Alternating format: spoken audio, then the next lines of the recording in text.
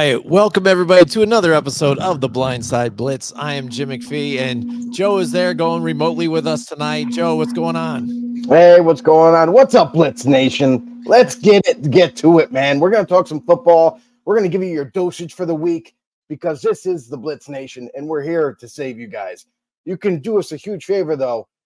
Since you're tuning in, make sure you head over to YouTube, go to Grumblings Media right there, drop that subscription down there, hit that button for us, hit the likes up for us as well, and don't forget to comment down below because we are live. We are the best NFL talk show that is the most interactive for you guys out there. So we are going to react to your comments. We are going to answer your questions, and that's what it's all about, is getting feedback from each other and giving everybody differing opinions. But don't stop there. You can also check out our website, grumblingsmedia.com, and you can check even more content over there, sports, political, entertainment, all that stuff we have over there for you too. Make sure you drop a follow. Make sure you give your reviews. And don't forget to keep supporting, guys. We thank you guys so much. Absolutely, Joe. What a week. Just again, week one is over, and then week two, totally different. Blows it all up, right, Joe? Atom bomb. Like, just when you think you started to have an idea of, like, what teams were and where they were headed, surprise, there was a large amount of teams that surprised everybody on Sunday. Yeah. Even on Monday. Even on Monday. That's right. Kirk Cousins get it done here at prime time every now and then. That's right. But Saquon, a big drop too in that game though too. Critical. Yes, absolutely. So yeah, Joe, I mean, one of the teams I think is just the Cardinals. Oh my goodness. Again, just because you saw in week one really, come out with that huge lead again. They do the same exact thing this week, but they're able to, hold it, and not let the team come back, So what's going on with the Cardinals? I mean, it's crazy with them, how they've turned it around. I know. And it's been one surprise after another because week one, a lot of people, us included, thought we kind of wrote off the Cardinals because of the lack of talent on the roster in terms of, names, in terms of production, especially on the defensive side of the ball. We thought that they were lacking so much that they might not even be able to overcome that. But I got to say,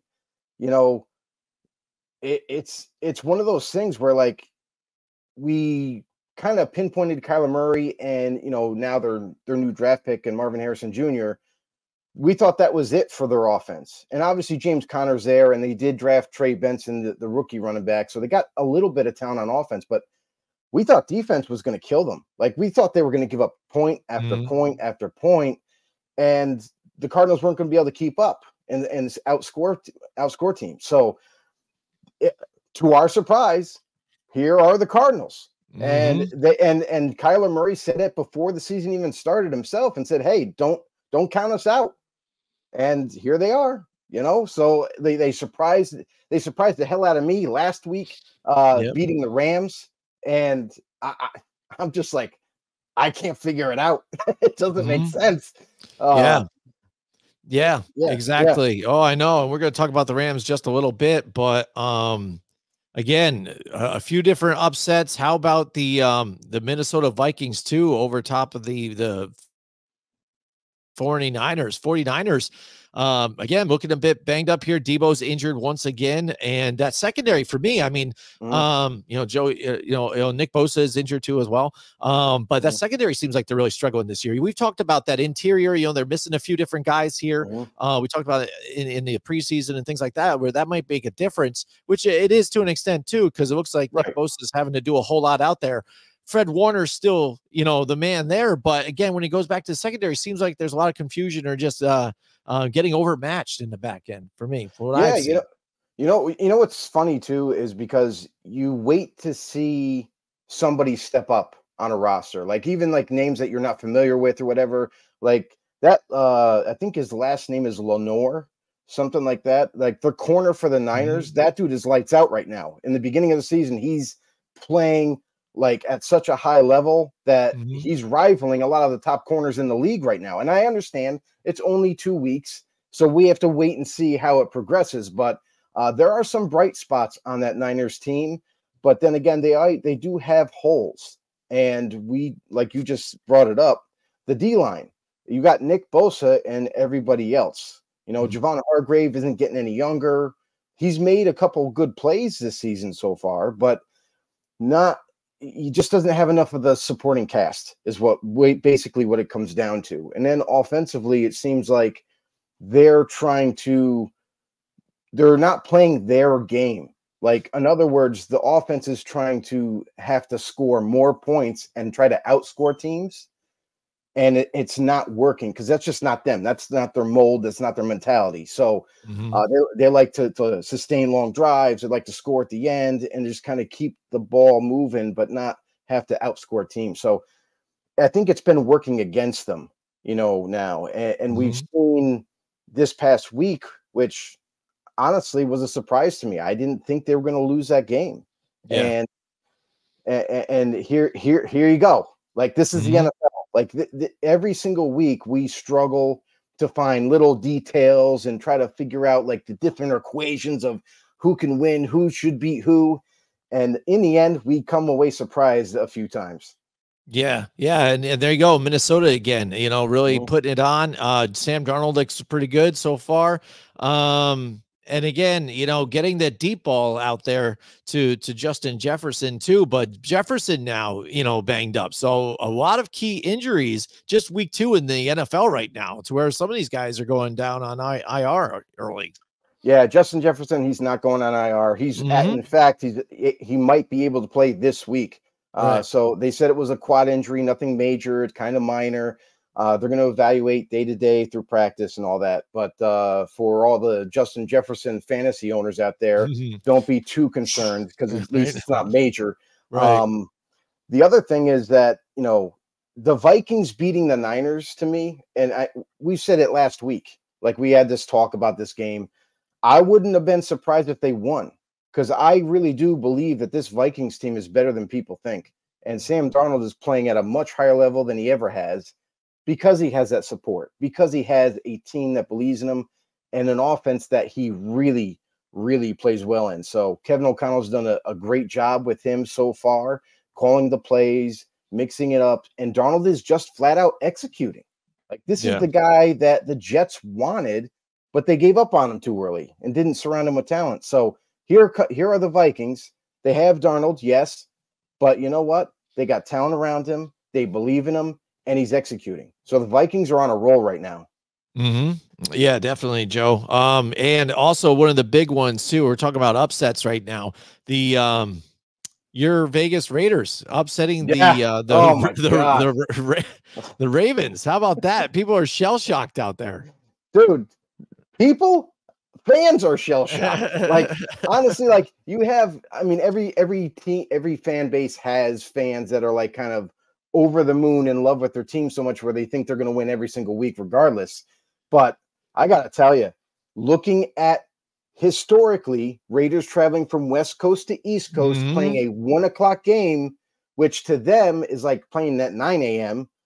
It's very difficult. And then on top of that, you got to face a team that a lot of people view as a playoff caliber team. That's a very tough, gritty, high pressure defense. Love to get after you.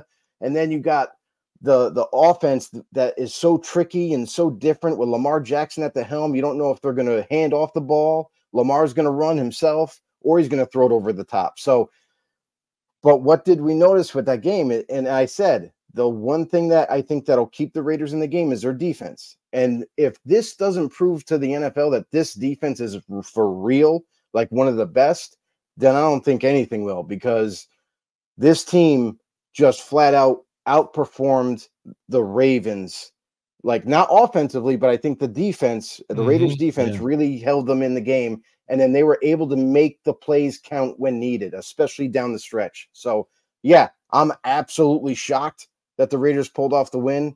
And, you know, hey, and the one thing I have to mention is Lamar Jackson, who is supposed to be the guy to help carry this Ravens offense, is making mistake after mistake after mistake in 2 weeks' time. I know it's only 2 weeks, but there's still plenty of time, plenty of seasons for them to kind of figure it all out.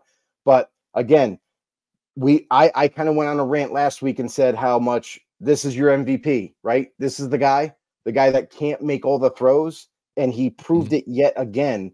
He can't make all the throws. He can't hit the guys that are wide open, can't hit those tight window throws, and it's crippling this Ravens offense. They got to figure something out.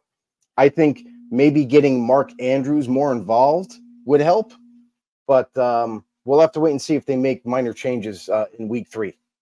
Yeah. I mean, and that's the thing that kind of kills you, especially come playoff time. And that's probably why, they haven't had success in the playoffs getting, past, the Chiefs and other rivals there and making it to the Super Bowl. And also the Raiders defense did hold him to only 5 attempts on running and 45 yards. I think it was 45 yards on the ground.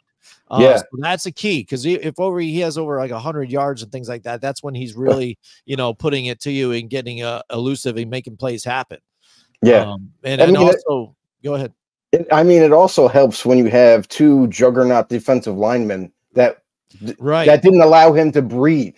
Like Max Crosby had one hell of a day. Christian Wilkins, even though he didn't show up on the stat sheet a lot, he had so much pressure on Lamar. So it's like, I know the key to beating Lamar, and we all know this, is to keep him in the pocket, make him throw the football, make him feel that pressure. The Raiders were honestly, like, they were just coming after him. Like, it's almost like their game plan wasn't to just like, oh, we're just going to like kind of hover around him and don't allow him to run, but let him do whatever. So they just attacked him. So I was kind of surprised with that.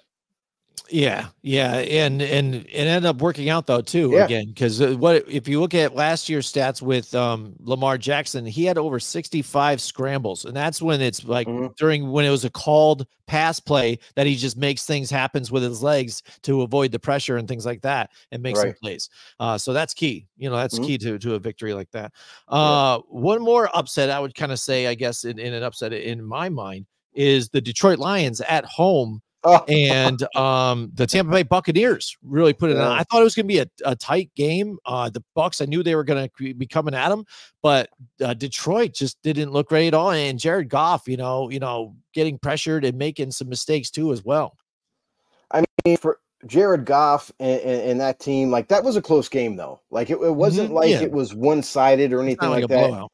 And this is kind of what we anticipated. Like, we weren't going to be surprised if the Buccaneers won or the Lions won. But but when it came down to it, this is a Lions team that has beaten the likes of the Chiefs last season. They've beaten some pretty daunting teams. And for the Buccaneers to not only go into Detroit and pull out the win, that's got to send a message to everybody, especially if you're a Buccaneers fan. Like, hey, no, we got a legit team too, and people are overlooking us. So Detroit Lions, they just got to collect themselves again. I mean, it's a tough loss. They lost 20-16. But I think more times than not, what I'm noticing in 2 weeks' time with the Lions is that they're getting the ball to all their playmakers except for the guy that really helped them last season in Sam Laporta. Like, Jameson Williams, I understand it. Now he's a starter. You're going to feed him the ball and everything. Amon-Ra, you got to find a way to get him more involved. But your running backs are heavily involved, and that's fine. You got one of the best offensive lines, but you still make it really complex on defenses and start feeding Sam Laporta, because that's going to open up everything else too. It did last season for Detroit, and it should this season if they get back on track. Yeah, that's key there too as well, because again, the tight ends will get you out of some of those tough positions, and where Goff's trying to throw it down the field, gets hit, and you get up with those interceptions like he had. One more, I guess you would say, an upset or a big surprise for people that had people shell shocked, especially Dallas Cowboys fans. Who them Saints? Who do them to beat them Saints? How about that, man? That's right. Saints destroy the Cowboys in Jerry's house. It was glorious, Joe. I was loving it. It was amazing to watch. And Derek Carr looking really good right now. So all you haters, I'm not surprised.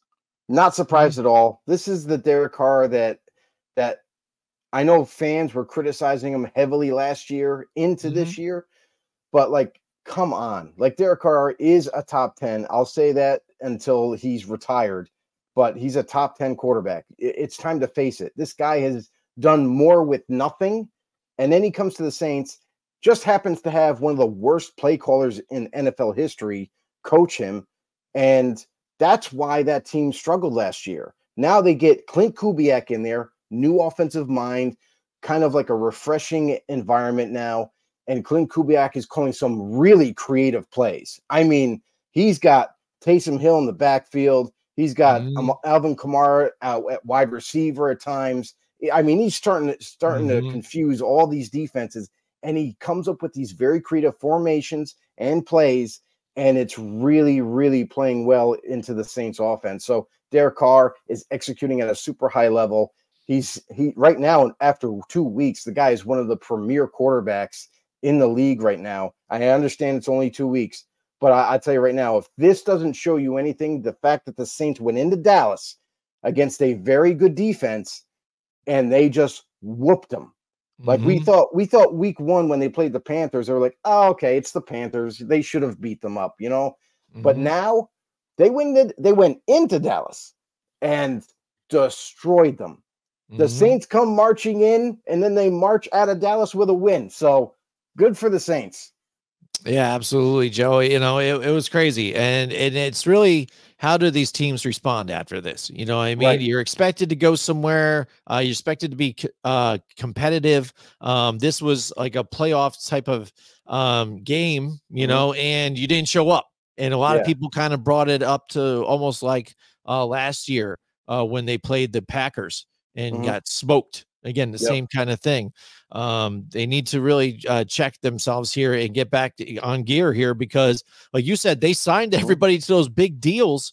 And so now it's time to show up. And Mike McCarthy's still on that last year deal, I think. So, I mean, he's still not safe though out of everybody.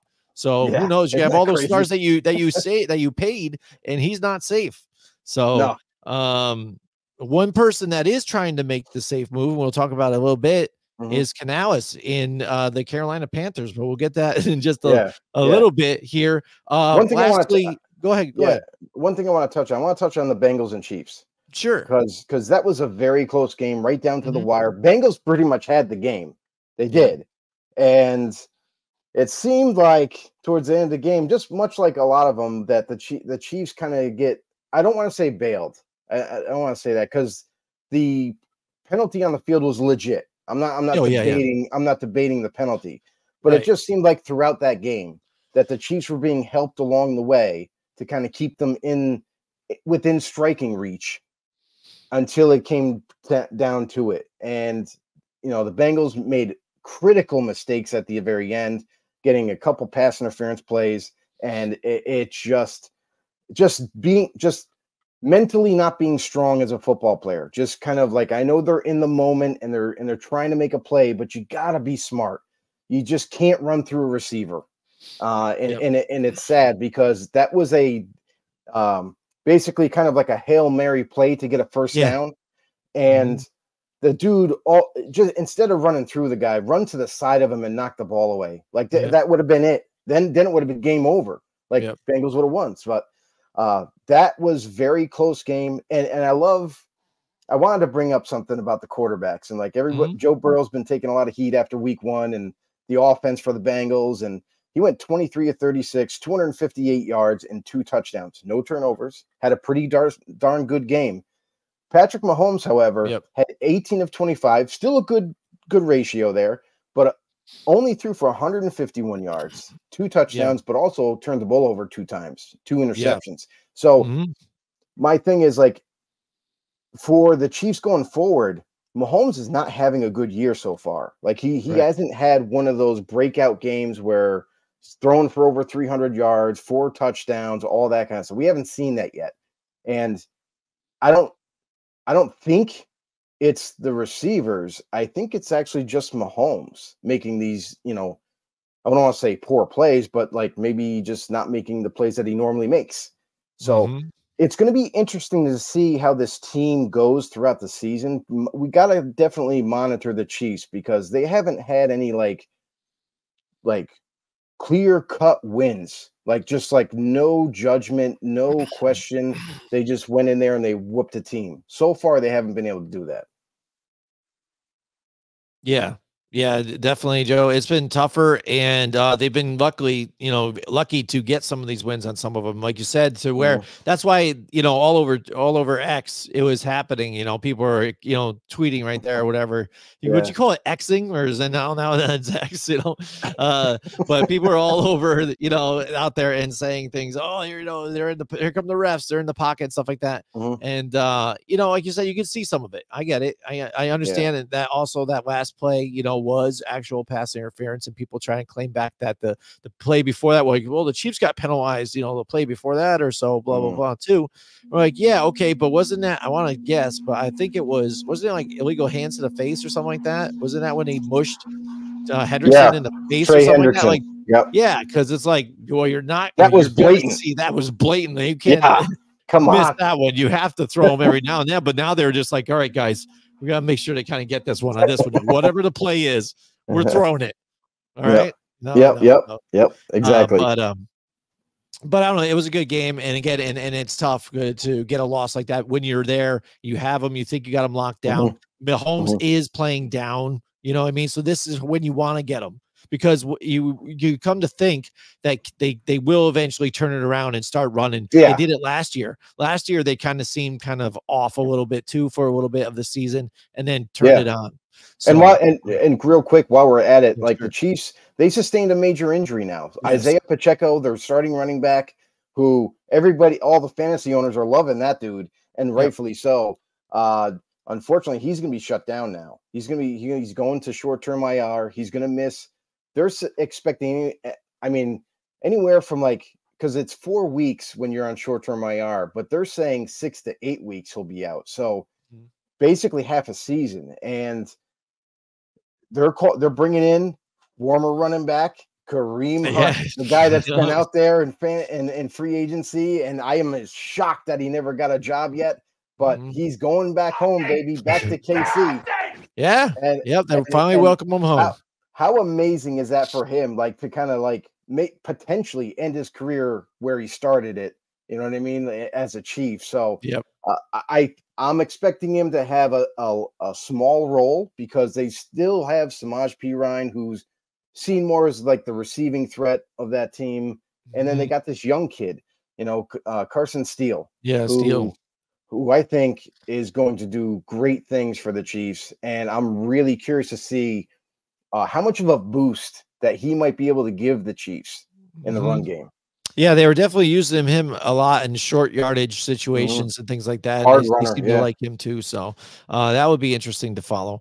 But like you said, Pacheco injured. There's a lot of injuries piling up here in this week too. McCaffrey's still out. Russell Wilson's still out. And then also let's talk about just Thursday night's game quick. Seemed like Miami just couldn't get anything done either. They tried to run the ball, couldn't get running. God. They couldn't do anything right. The Bills were just all over it. It looked messy. And then when Tua seemed like he, again, tried to put it all on his shoulders, had a first down, should have went down, and goes head first. And there you go. Suffers his third, I think, concussion. Fourth concussion. It's his fourth concussion under a year. Yeah.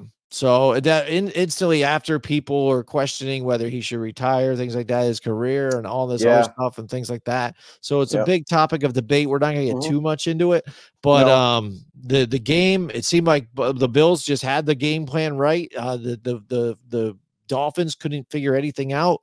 And now you're out your quarterback, and you got Skylar Thompson for the, until Tua can come back off IR, hopefully.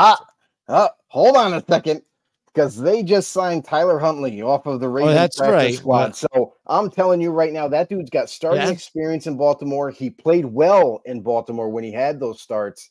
And I honestly think that he could be a nice boost for that team. In, huh?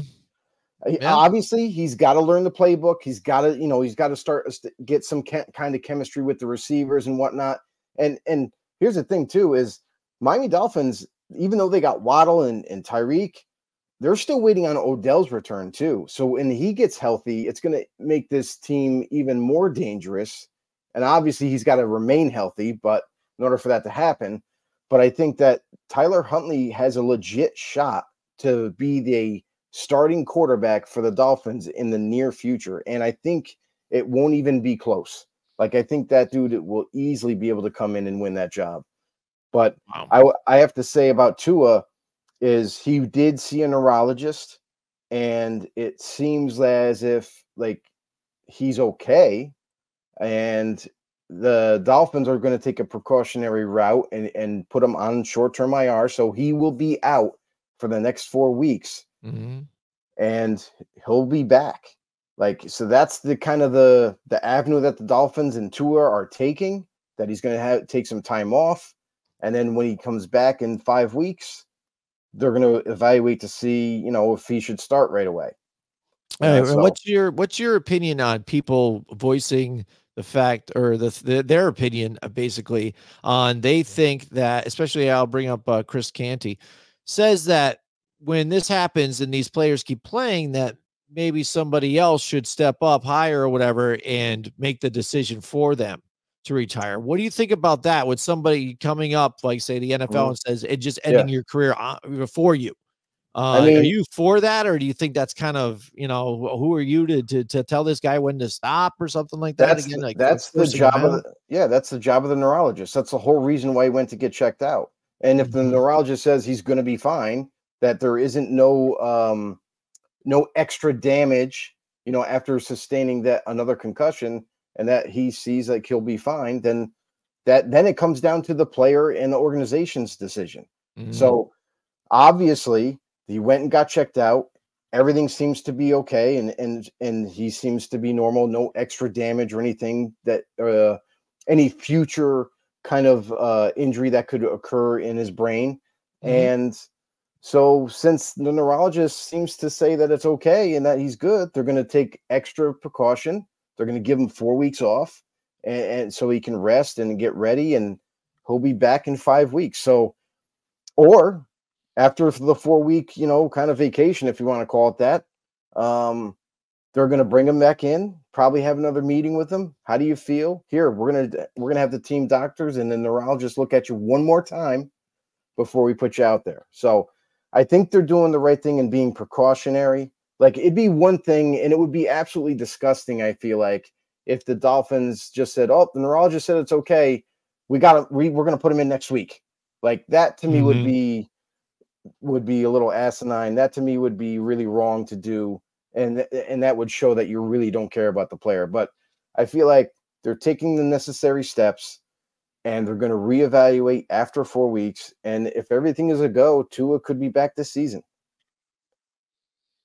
Yeah. I mean, and that's so I think even the situation too, leave it to the doctors, and then they can even tell them, say, "Hey, we've heard it before. Again, if you keep doing this, you are, you know, you might not walk away or this and that, blah, blah." And that's when some of these players have made that decision. I don't think it's anybody else's choice to make it for them.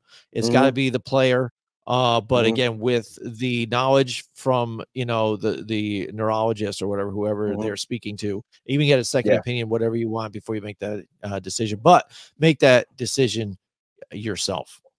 Yeah. And, all right. And just to say real quick, the whole point of that neurologist, because the Dolphins didn't want any backlash from this. They wanted him to go get checked out. He went and got checked out. Now the neurologist could have just simply said, "No, I can't allow you to play anymore."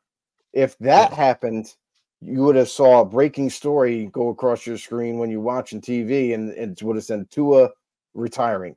Like, that's what would have happened if the neurologist saw any kind of major danger or future issues for Tua. But apparently so far right now, all we're getting right now is that seems like he's just going to rest. It seems like he's going to be good to go 5 weeks from now. Yep. So we'll revisit that in just a little bit, or we keep you guys posted as we learn more. All right. So Joe, this second week has been pretty crazy, but now we've got 0-2 teams. That's right. So the stat, it's something like ridiculous. Like, the chance of making the playoffs here after becoming 0-2 is very difficult. But yes, it is. I think with the way some of these injuries had happened with some of these teams now, and then also the teams that are still 0-2, some of them, I think if they really play hard, which we've seen, I think the Bengals have been able to do this before, lose the first 2 games and make the playoffs still. what teams here out of the 0-2 teams might have a shot here to still get back into the playoffs here. So we're going to start off with the NFC first. There's only a couple teams that are 0-2 in this NFC, so that'll be pretty quick. But they're pretty shitty teams. Well, no, two of them. Shots fired! Right. Oh, shots fired. That's right. All right, let's look first here at the Carolina Panthers. There we go. But everybody knows this. I mean, we see the guys wearing the paper bags here at the games and things like that. Over their heads. Can't get people to the stands. The team just looks in disarray. Bryce Young missing guys wide open and things like that too. The mistakes, all around, just a terrible team right now. And then to be embarrassed back-to-back weeks. Now we're hearing that Dave Canales is making the switch. He's pulling the plug. There he is. He's pulling out Bryce Young. And now, it's not just him either. It's not just Dave Canales. It's Dave Canales, the vice president, not the owner. The owner didn't say anything about this, but sounds like the head coach, the vice president, the offensive coordinator, they're all in unison in benching Bryce Young. So for me then, if it is, so then you think this is a save your job type of deal, or a little bit of both, and save your job, but also we're here to try and win some games. And we've also figured out that Bryce Young is not the guy. So that's why we're benching him and moving on right now and then just try and win some games. Well, here's the thing. Everyone's got to remember, Dave Canales just recently got hired. This is his rookie year as a head coach. And Bryce Young, did he draft him? No, he didn't draft Bryce Young. It's not his guy.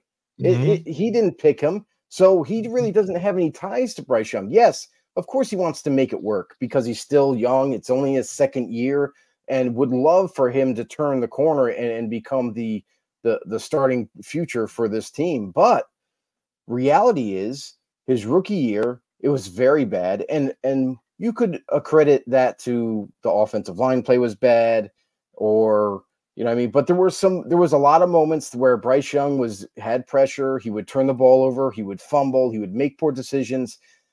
And now it's following him into this season with a new offense, with a new coordinator. Dave Canales is calling the plays as well. So he's got some familiarity with developing quarterbacks. Like you think of Baker Mayfield, who just got to Tampa last year. That's where Dave Canales came from. And he worked with Baker Mayfield. And look at Baker now. Like he's just killing it. So there's a lot of optimism in Carolina that Dave Canales could do the same for Bryce Young. So far, it isn't looking good at all. And it seems like Dave Canales and company have all agreed that, hey, listen, we've tried to work with this kid in the offseason. We went through the preseason games. We're into the season now. And I want to show that I'm a good coach. I want to show that we can win a few games. So in order to do that, I don't think Bryce Young is my guy in the future. And that's what this decision basically says now. Or it could be the other side of the coin. It could be, we're going to sit Bryce Young because we want Bryce Young to learn from a guy who's been there, done that, and Andy Dalton, who was a starter at one point, who has the experience. We want him to learn from him on the sideline and watch how he plays, watch how he gets out of the huddle, watch how, do the little nuances of being a pro quarterback. He wasn't taught. He just came in, was automatically deemed the starter, and let's go, and thrown to the fire. So maybe they're taking a different approach where they're going to sit him and want him to learn a couple of weeks, maybe 3 weeks. And if Andy Dalton's still screwing up and Andy Dalton's struggling, and then they might put Bryce Young back in and kind of give him a refresher. But I think that this is something that it could be the right move, but it also could backfire by a landslide, because it's sending a message to Bryce Young. It's sending a message to the team that we don't believe in Bryce Young. And if that's the case, you might have guys that have been supporting Bryce Young since he got drafted, and it might kind of ruffle some feathers. Maybe some team chemistry might not be there. So I hope that this is the right decision for Carolina. I don't think Andy Dalton is the answer either. I think that he might give them a little better. I'm not going to say he's going to be just outright so much better than Bryce Young, but with this team anyway, because the offensive line is lacking. I mean, the weapons, they haven't been as consistent either, but he will give them the experience. He will give them a guy who can make calls at the line of scrimmage, a guy that can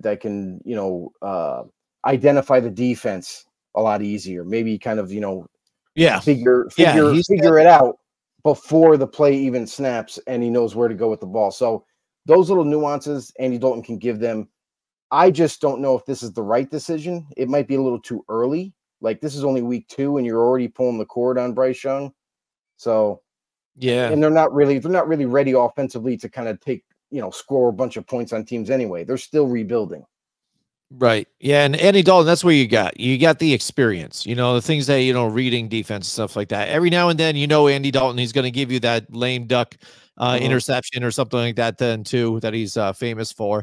But that's what you're doing. You're putting in, get somebody that has the experience. He's in there. Yep. And like you said, here, watch this guy, see what he does and this and that, see how he conducts things. And then here you go. Here's a Surface tablet too. You watch along with them and things like that. See what you see. Right. What we're looking at. And I think the receivers, when you talk about people maybe losing, the rest of the team or some people, that might have been Bryce Young's, room or, rooting for him.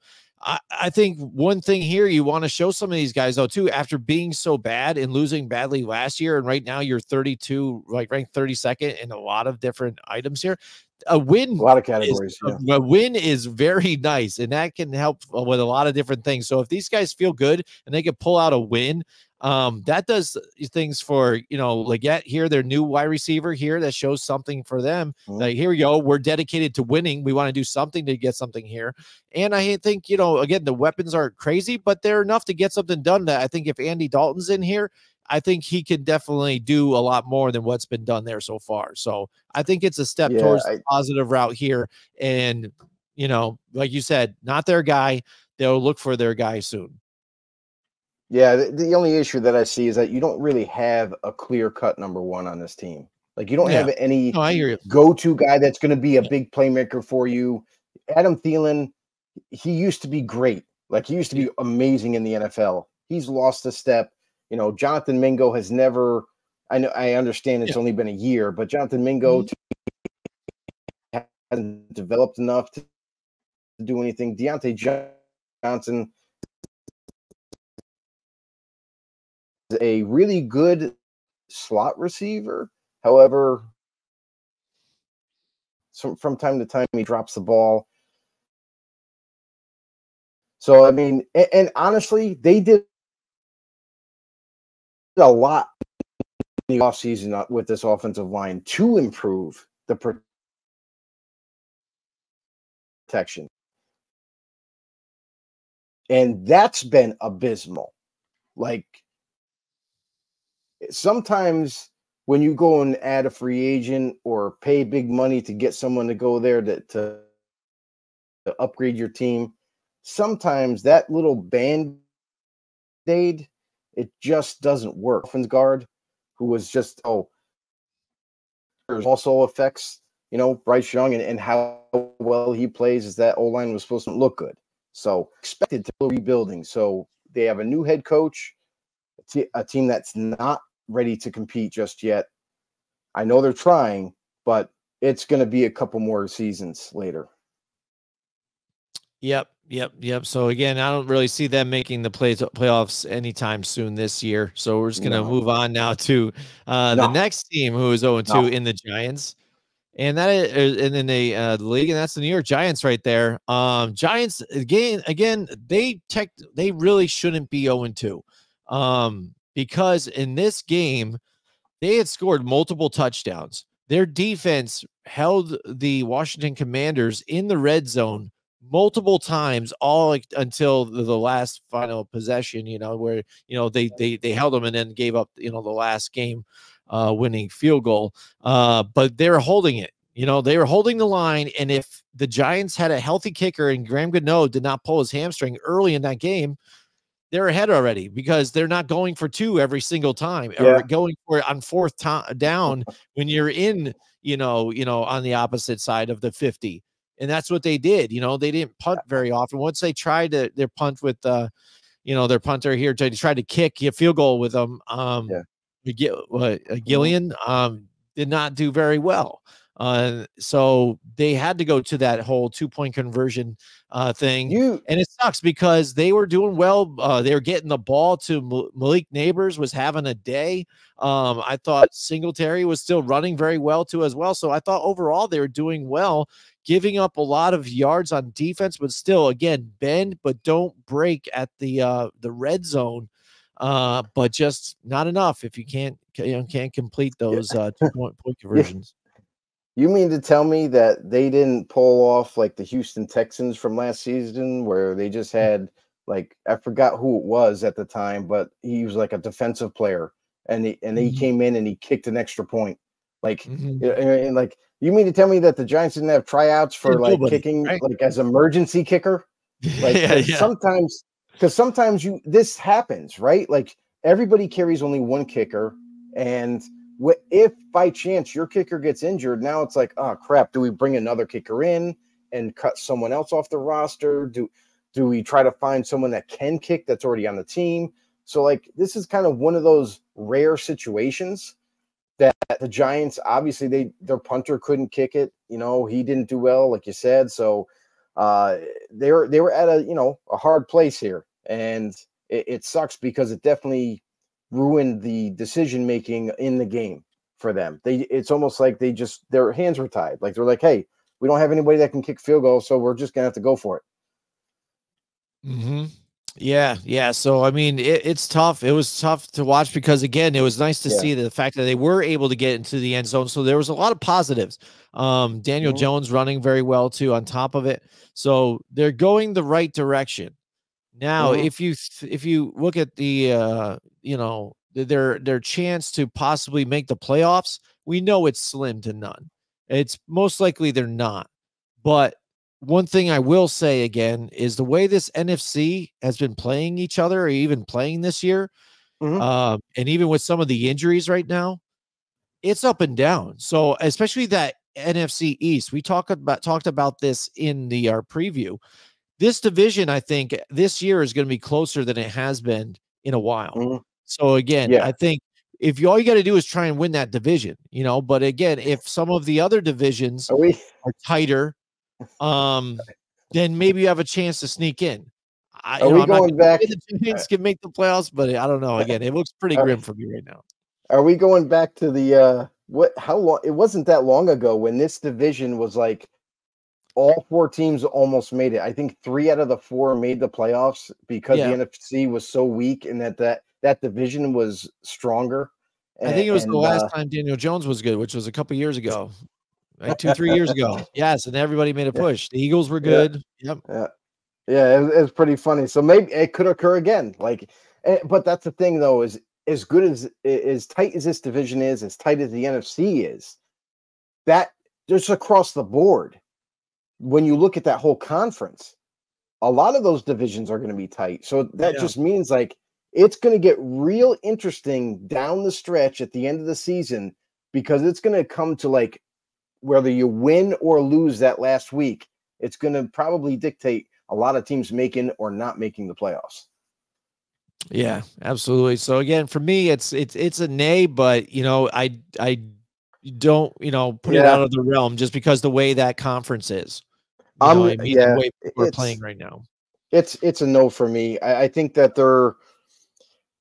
again, I kind of go back and forth with Daniel Jones. Like sometimes he plays well and you're like, okay, he shows promise, keep giving him chances. And then there's a lot of times where it's like he continues to make the same mistakes. And you as a fan, it's got to drive you absolutely berserk, because it's like, dude, you did this last year and you did this the year before. It's like, when are you going to learn from your past mistakes? And it seems like he's just not getting it. So unfortunately, I feel like Daniel Jones's time with the Giants is coming to an end. I think the Giants have to find themselves either 2 ways. Like they might have to bring in a veteran next year to at least have an insurance policy and then go draft a quarterback. And then let's see who wins the job. Or they just might go straight to the draft and not even bother with signing a veteran and just kind of like try to bring the guy along slowly as much as they can. Oh yeah. Yep. So here we go. Finally to the last team in the NFC that is 0-2. And that is the Los Angeles Rams. How about the Rams 0-2 now, Joe? What is happening? What I know, and wide receivers out there now. Who's their wide receivers? Because you lose Puka Nacua in the first game, and now in the second game, Cooper Kupp. You know, so who's and Atwell, I don't know, last game too, he had a drop that was terrible. Who's going to be the receiver? Who's going to be the guy on this one? You know, for they're going to have two. They're going to have two. So a lot of people, if you like Rams fans, know him very well. Jamarcus Robinson.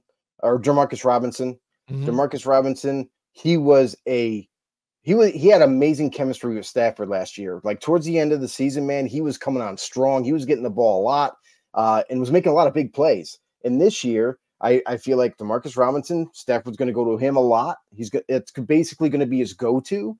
And then second behind him is new free agent signee Tyler Johnson, who comes over from Tampa Bay, another kind of younger, good size wide receiver, kind of tall, and a guy that really wasn't given a shot in Tampa Bay.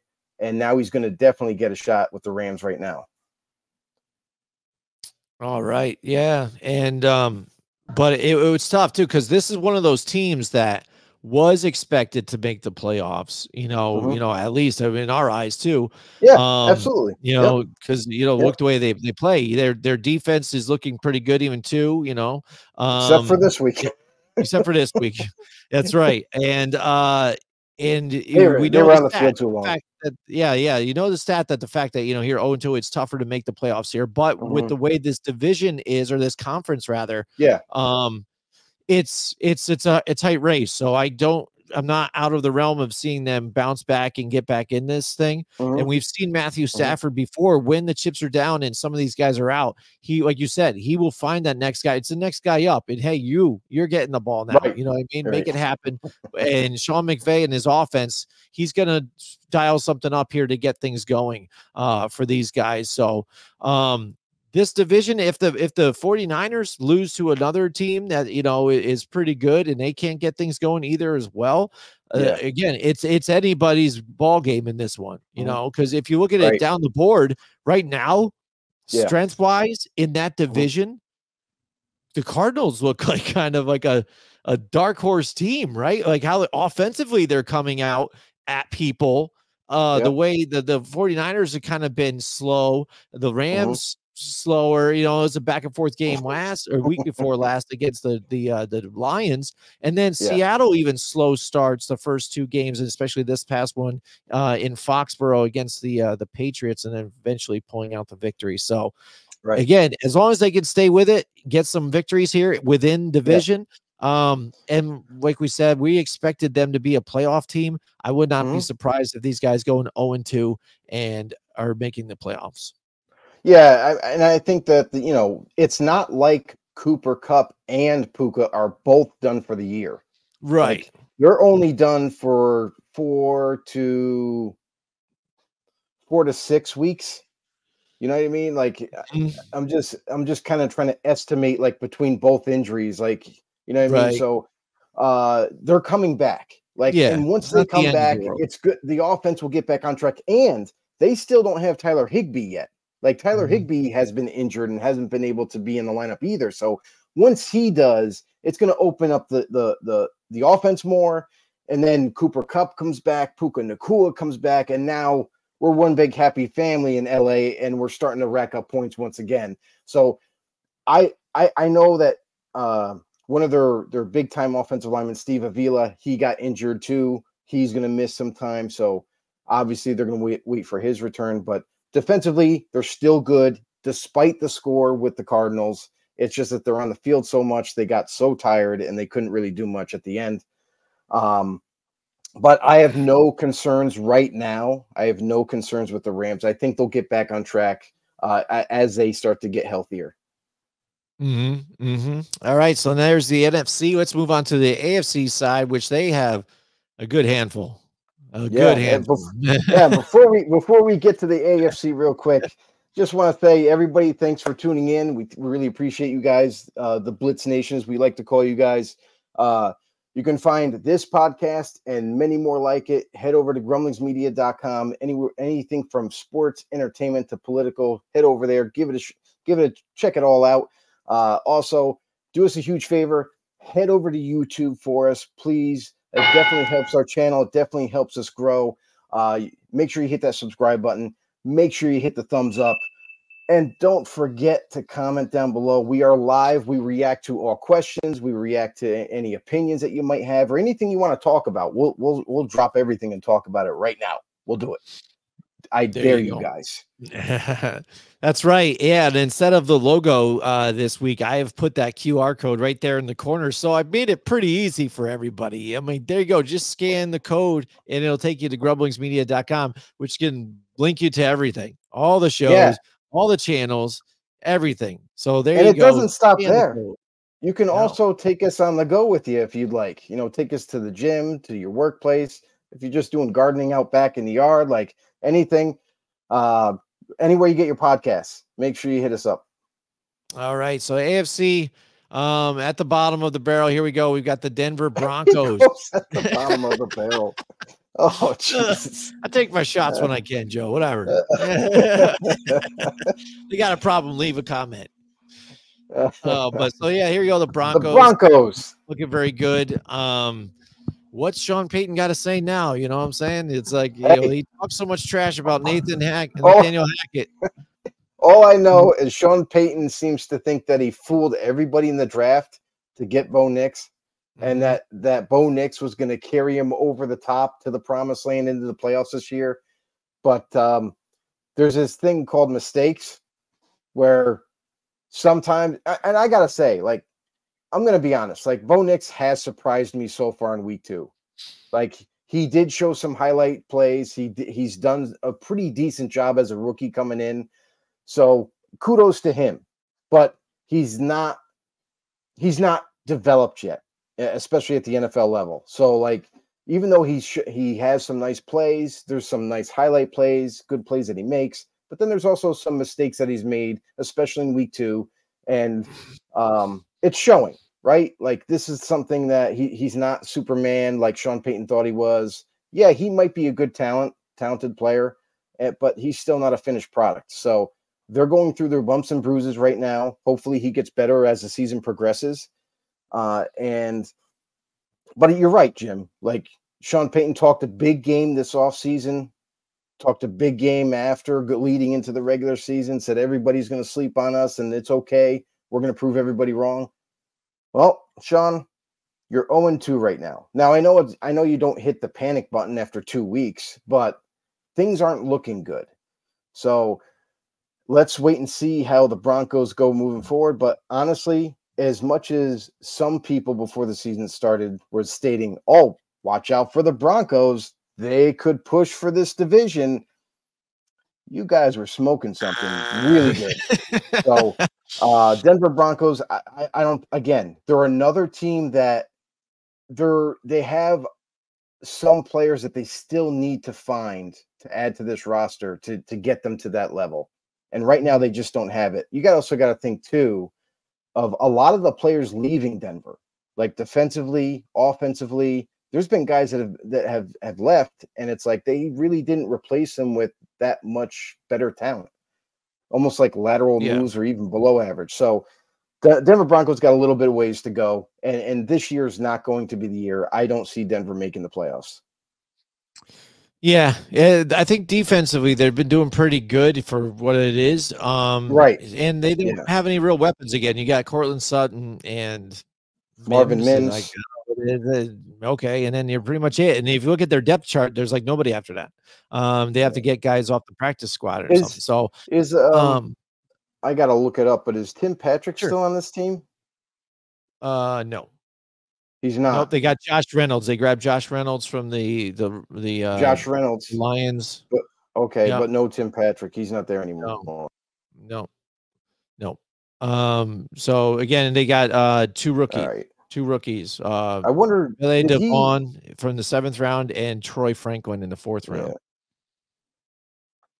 But that's the thing. You're starting out gotcha. with a rookie quarterback. Yeah, because he was a good And player. you got no real What's that? No, I said yeah. Yeah, I just said I agreed with you. Oh, yeah. Yeah, you're starting out with a rookie quarterback. Again, not or like I said, weapons are okay, but not spectacular here. But you're going to go through the growing pains. Again, you threw him right in the fire. Like, I wouldn't have. Again, I mean, this is your opportunity where you're just kind of like Zach Wilson, somebody, throw him out there. You know what he is already, whatever, at least, or maybe see if he can play a little better to find, either one, a starting job somewhere else, or just you're a good backup. He's got been in the in that driver's seat before. And then Bo Nix sit behind with Sean Payton, not exactly like, hey, listen to Zach Wilson, he's going to teach you a whole lot. Sit with Sean Payton, go through the games, watch the film, this and this, and then bring him into it.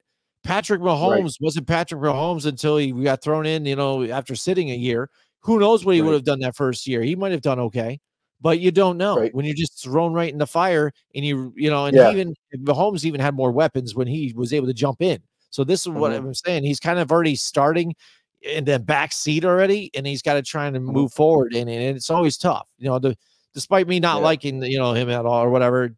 I'm just saying that's a good way to look at it. You know what I mean? Why he's got the turnovers and things like that. So he's going to learn, hopefully, here soon. But again, Broncos, we didn't think they're going to be very good, and here they are.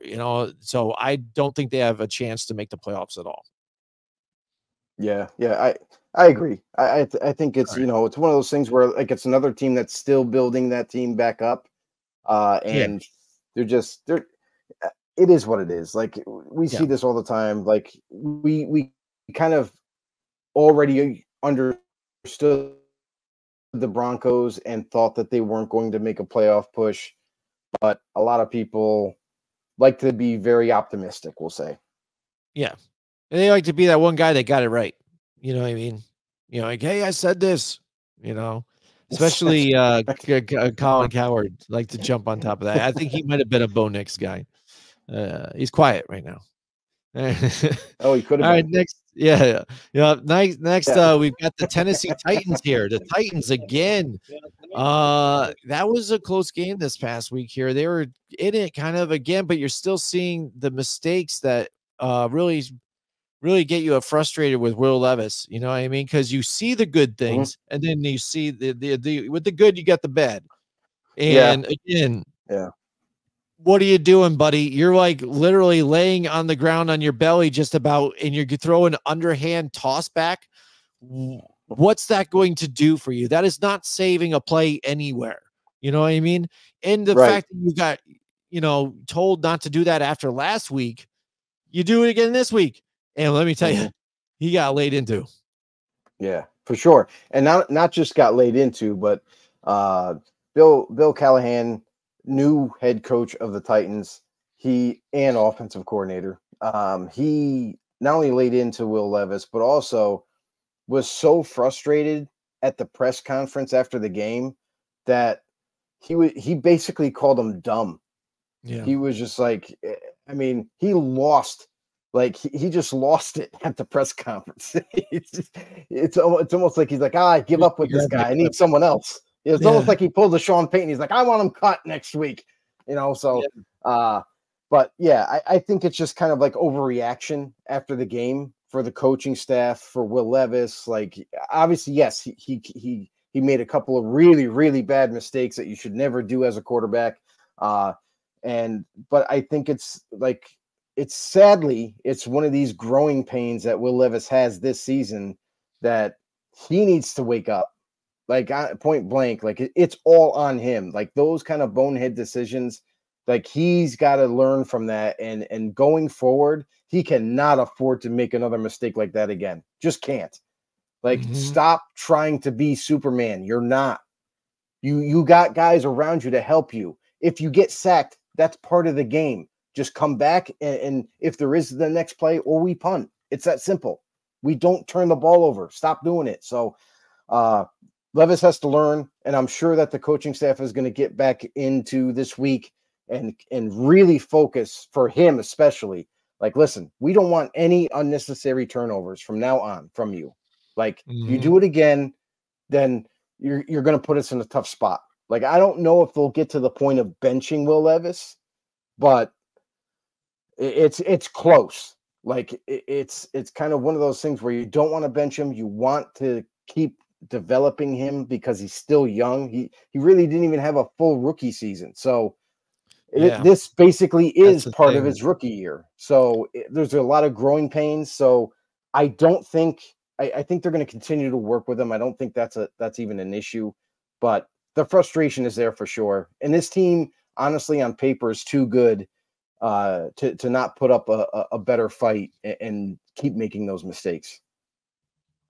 Yeah, I mean, again, and you look at it, you could see like the potential there. That's the thing with this team, and that's why when we were even looking at the division and trying to pick, our winners and things like that, we're like, oh, sadly enough, I think these guys are just at the bottom, gonna chuck it up at the last year. But right now, Houston's right on top 2-0, and all the other teams are 0-2. So who knows going to come out of this whole thing here?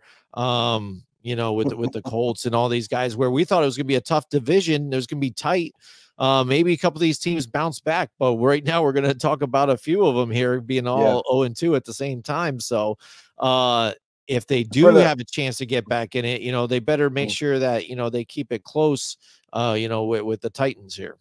Yeah. And for the Titans, one last thing is like a lot of games. So the first 2 weeks of the NFL, a lot of these like close games or like they've all been decided by turnovers. They all have been. And that's something that you have to limit that. I know it happens, but you have to limit it.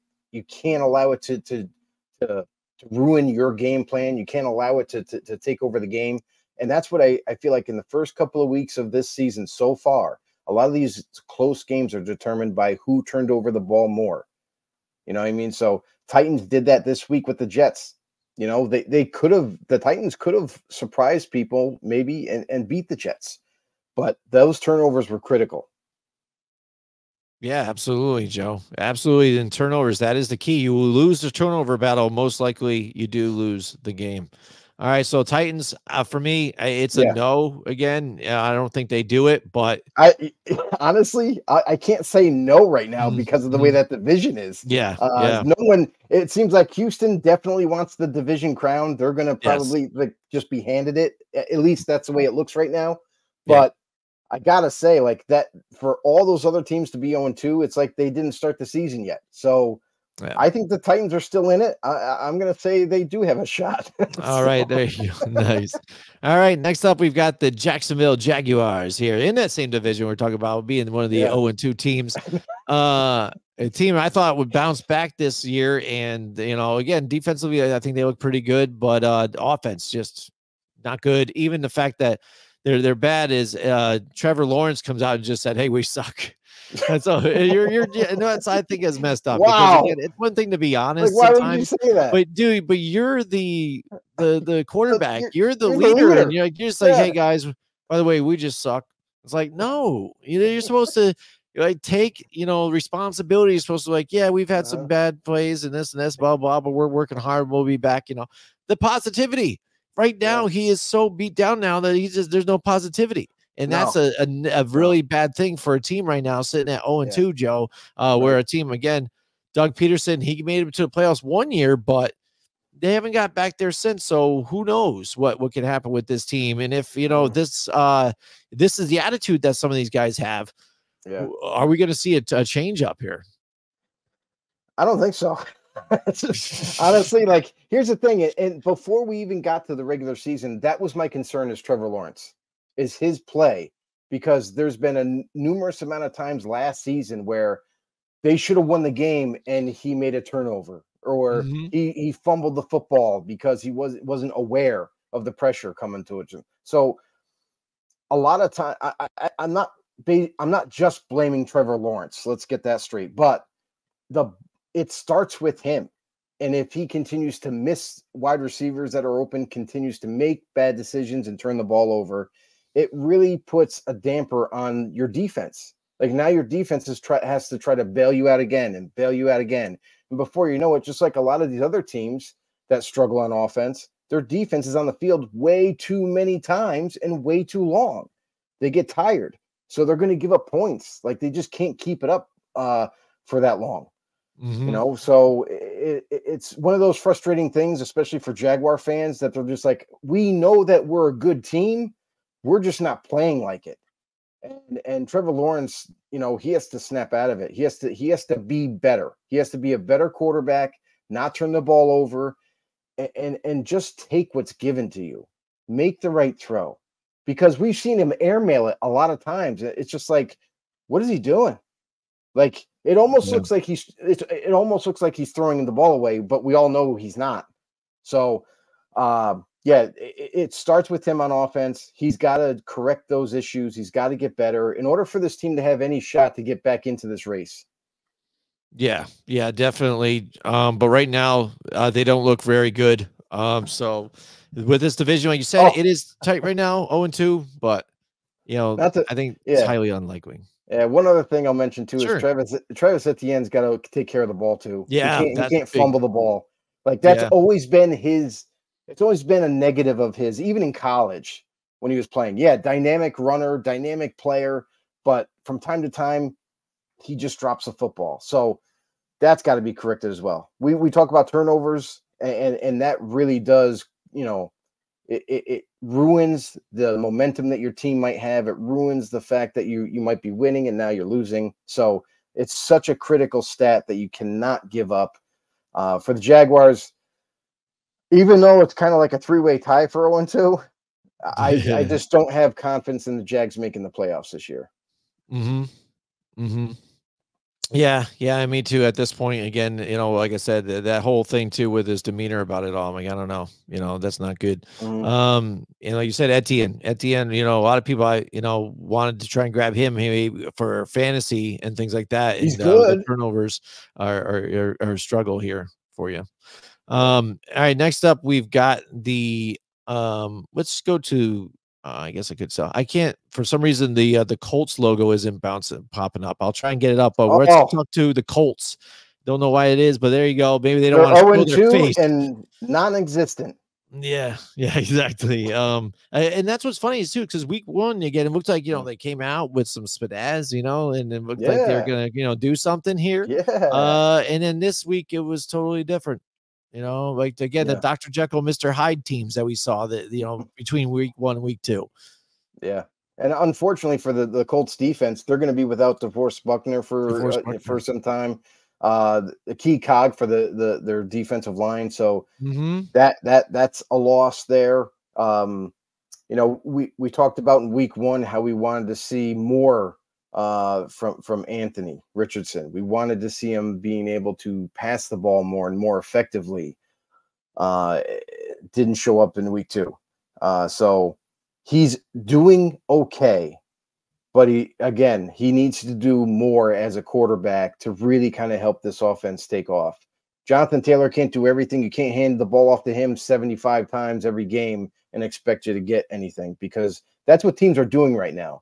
Teams are playing, when they play the Colts, they are trying to shut down Jonathan Taylor and force Richardson, because he's still young at quarterback. They're trying to force him to make the plays. And so far, it hasn't worked out. We'll see if things change in week 3. Maybe they have a different game plan for week 3. But they're a team that I'm not going to say. I do believe that this team could turn it around and maybe potentially get a wild card spot. I don't think it's going to be a clear cut playoff seed, but I think that they're a team to watch, especially if they get better as we go through the season. I think they're a team to watch that they might be able to crawl their way into a wild card game. Yeah, because also too, Joe, I mean, when you look at it, you got to also look at the team they played.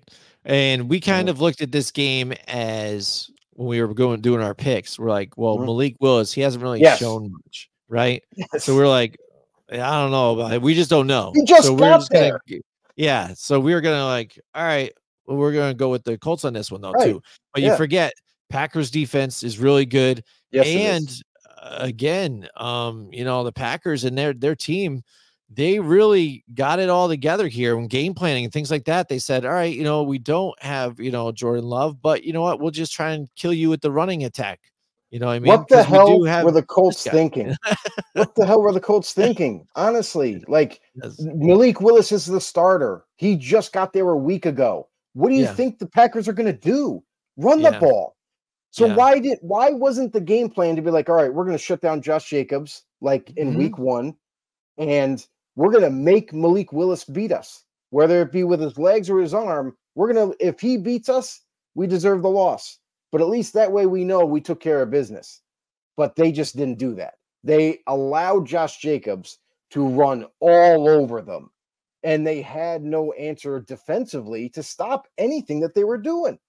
So amazingly, Malik Willis comes in after being there a week, and we alluded to this last week when we were talking about the game, how the game plan is going to be this simple. They're going to run the freaking football and try to run the ball down their throats. And then Malik Willis, whenever they have to throw, it's going to be short, high percentage throws. That's exactly the game plan. We called it. And the Colts, I don't know how the Colts didn't see that or make a game plan to stop it. So yeah, here you are. And you're right. Green Bay's defense is legit. It's one of the better defenses in the league, and it's no joke. So we knew that part of their team was going to be rock solid. But for the Colts to not be able to do anything, they couldn't score, they couldn't play defense, and here they are sitting with another L.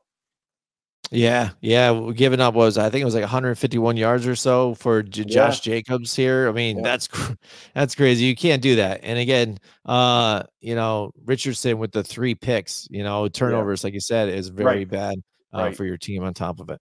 All right, so here we go. We got 2 more here we're going to look at. Then we'll get right to our picks. And these 2 again, kind of a surprising pick, at least for this one right here, and it is the Baltimore Ravens. And just like that, a tight game with Kansas City, and then a tight game with the Raiders, and you lose that one too. You're sitting at 0-2, and people and the fans, you talk about fans, you said it earlier, they're like freaking out right now. Like, how is this happening right now? Not only Raiders fans like, hey, we just won, but then also the Ravens fans like, what's going on? You know what I mean? We're a playoff contender. We're a Super Bowl contender. This was our year. And here they are 0-2. But again, a very good team, around the board. Likely has been really stepping up for this team, making some big plays at the tight end position. But we talked about Lamar Jackson again, and his numbers are pretty good. I mean, if you look at, again, 63%, around there, completion percentage, 200 plus yards. But when it comes down to it, you're missing the bread and butter. It's not there. You know what I mean? And he's with the first game running around, making a lot of plays with his legs. But when it came down to it, to win the game, couldn't get the job done. And in this game, again, the defense stuffed them, knew how to play them. And now they are 0-2. So it's going to be a tough road ahead for them. But, they are one of the best teams in the AFC. So they're going to make a push here. Yeah, and that's the thing, is like, this team is built to win now. We all know that. We all expected the Ravens to be a playoff caliber team and a team that might be able to push for the Super Bowl. But after 2 weeks, and after, I mean, you can say like, oh, the percentage that Lamar Jackson throws is over 60%, and that thing. Yeah, that's a cool number. But the only category that matters is wins. So he's 21-34 this past week, 247 yards, a touchdown, and he did throw an interception. So my thing with Lamar too, and I watched most of this game. I didn't watch the whole thing, but I watched most of it. And what I was able to catch and what I saw is Lamar Jackson yet again did the same thing as he did in week 1. He struggled to throw the ball to his guys that were open. And he just can't. I don't know what it is. It's like sometimes he makes amazing throws. Like He'll throw to Zay Flowers streaking down the sideline, 58 yards down the field, and just drop it into his hands in mid-stride, and he makes a nice throw there. But then most of the time, he's airmailing passes. He's not being able to hit his open receivers. So, like, as a quarterback, did he regress? Like, he's just not consistent enough as a quarterback. That's really what it is. He makes some plays that are nice, and then there's other throws that it makes you scratch your head. Like, he made that same throw 2 games ago. What changed? So it's like the consistency of Lamar Jackson's passing is what's killing the Ravens offense. It stops drives. They went 3 and out. The Raiders defense is a really good defense, but they went 3 and out, especially in the second half, a lot of times where they just couldn't sustain drives. And much of it was because Lamar wasn't executing. He was very inconsistent with his throws. So with that being said, Lamar Jackson is struggling mightily as a quarterback so far after 2 weeks of football. And this doesn't look good. They need to figure something out. Like I mentioned earlier in the show, real quick, briefly, I said, I'm not seeing enough Mark Andrews being involved. That dude, you need to feed him the ball because that's what helps Lamar Jackson get in rhythm. It helps him build confidence throughout the game. Like Isaiah Likely's nice. Don't get me wrong. Keep him involved. But you got to get Mark Andrews the ball more often because that's what's going to help you open up. You don't just have one really good tight end. You have 2 really good tight ends. So you could really mess up defenses that way. So that's what I think is missing from their offense. I feel like they still need to get back to that. Like when Mark Andrews, before his injury, he was feeding him the ball kind of routinely. And it helped open up the rest of the offense and make plays easier for Lamar to do. So I think that's the thing that's missing for their offense. But until that gets figured out, I feel like they're going to continue to struggle. The defense, though, the Ravens defense is really good. Like I watched when I was watching that Raiders game is they're really good. Like they're another really good squad. And I think that as soon as the Ravens do figure out that offense, they're going to be right back into the swing of things. So I think this is a Ravens team that don't hit the panic button. They'll figure it out, and they'll be back in the playoff hunt soon. Yeah, because if you look at their schedule too, it'll get a little bit better for them. And then also, like you said, right now it looks like they're kind of playing down a little bit too. We've seen the Chiefs are playing down a little bit. Ravens kind of seen there too, like on the defensive side even too. Where players where you think like, oh man, he normally makes that play and he's just not a little bit right now. They're 32nd against the pass right now in yards given up, and that's some of the things I'm kind of like talking about. It's not like they're giving up major plays, stuff like that, and things like that. And a lot of scoring. It's just little just if offish. And like you said, hopefully as the season gets going through, they'll just turn it up some more. And for me, again, get Derrick Henry going. Let this guy be the workhorse if you got him, man. Just get him rolling. I would like to see that with this team. And then that'll take a lot of that pressure off of Lamar Jackson, But this team, again, so, they're so good. I don't see him missing the playoffs. This is one of those teams that are going to make it, I think, here. Yeah. So I'm going to say for the Ravens. And finally here, we've got the 0-2 Cincinnati Bengals.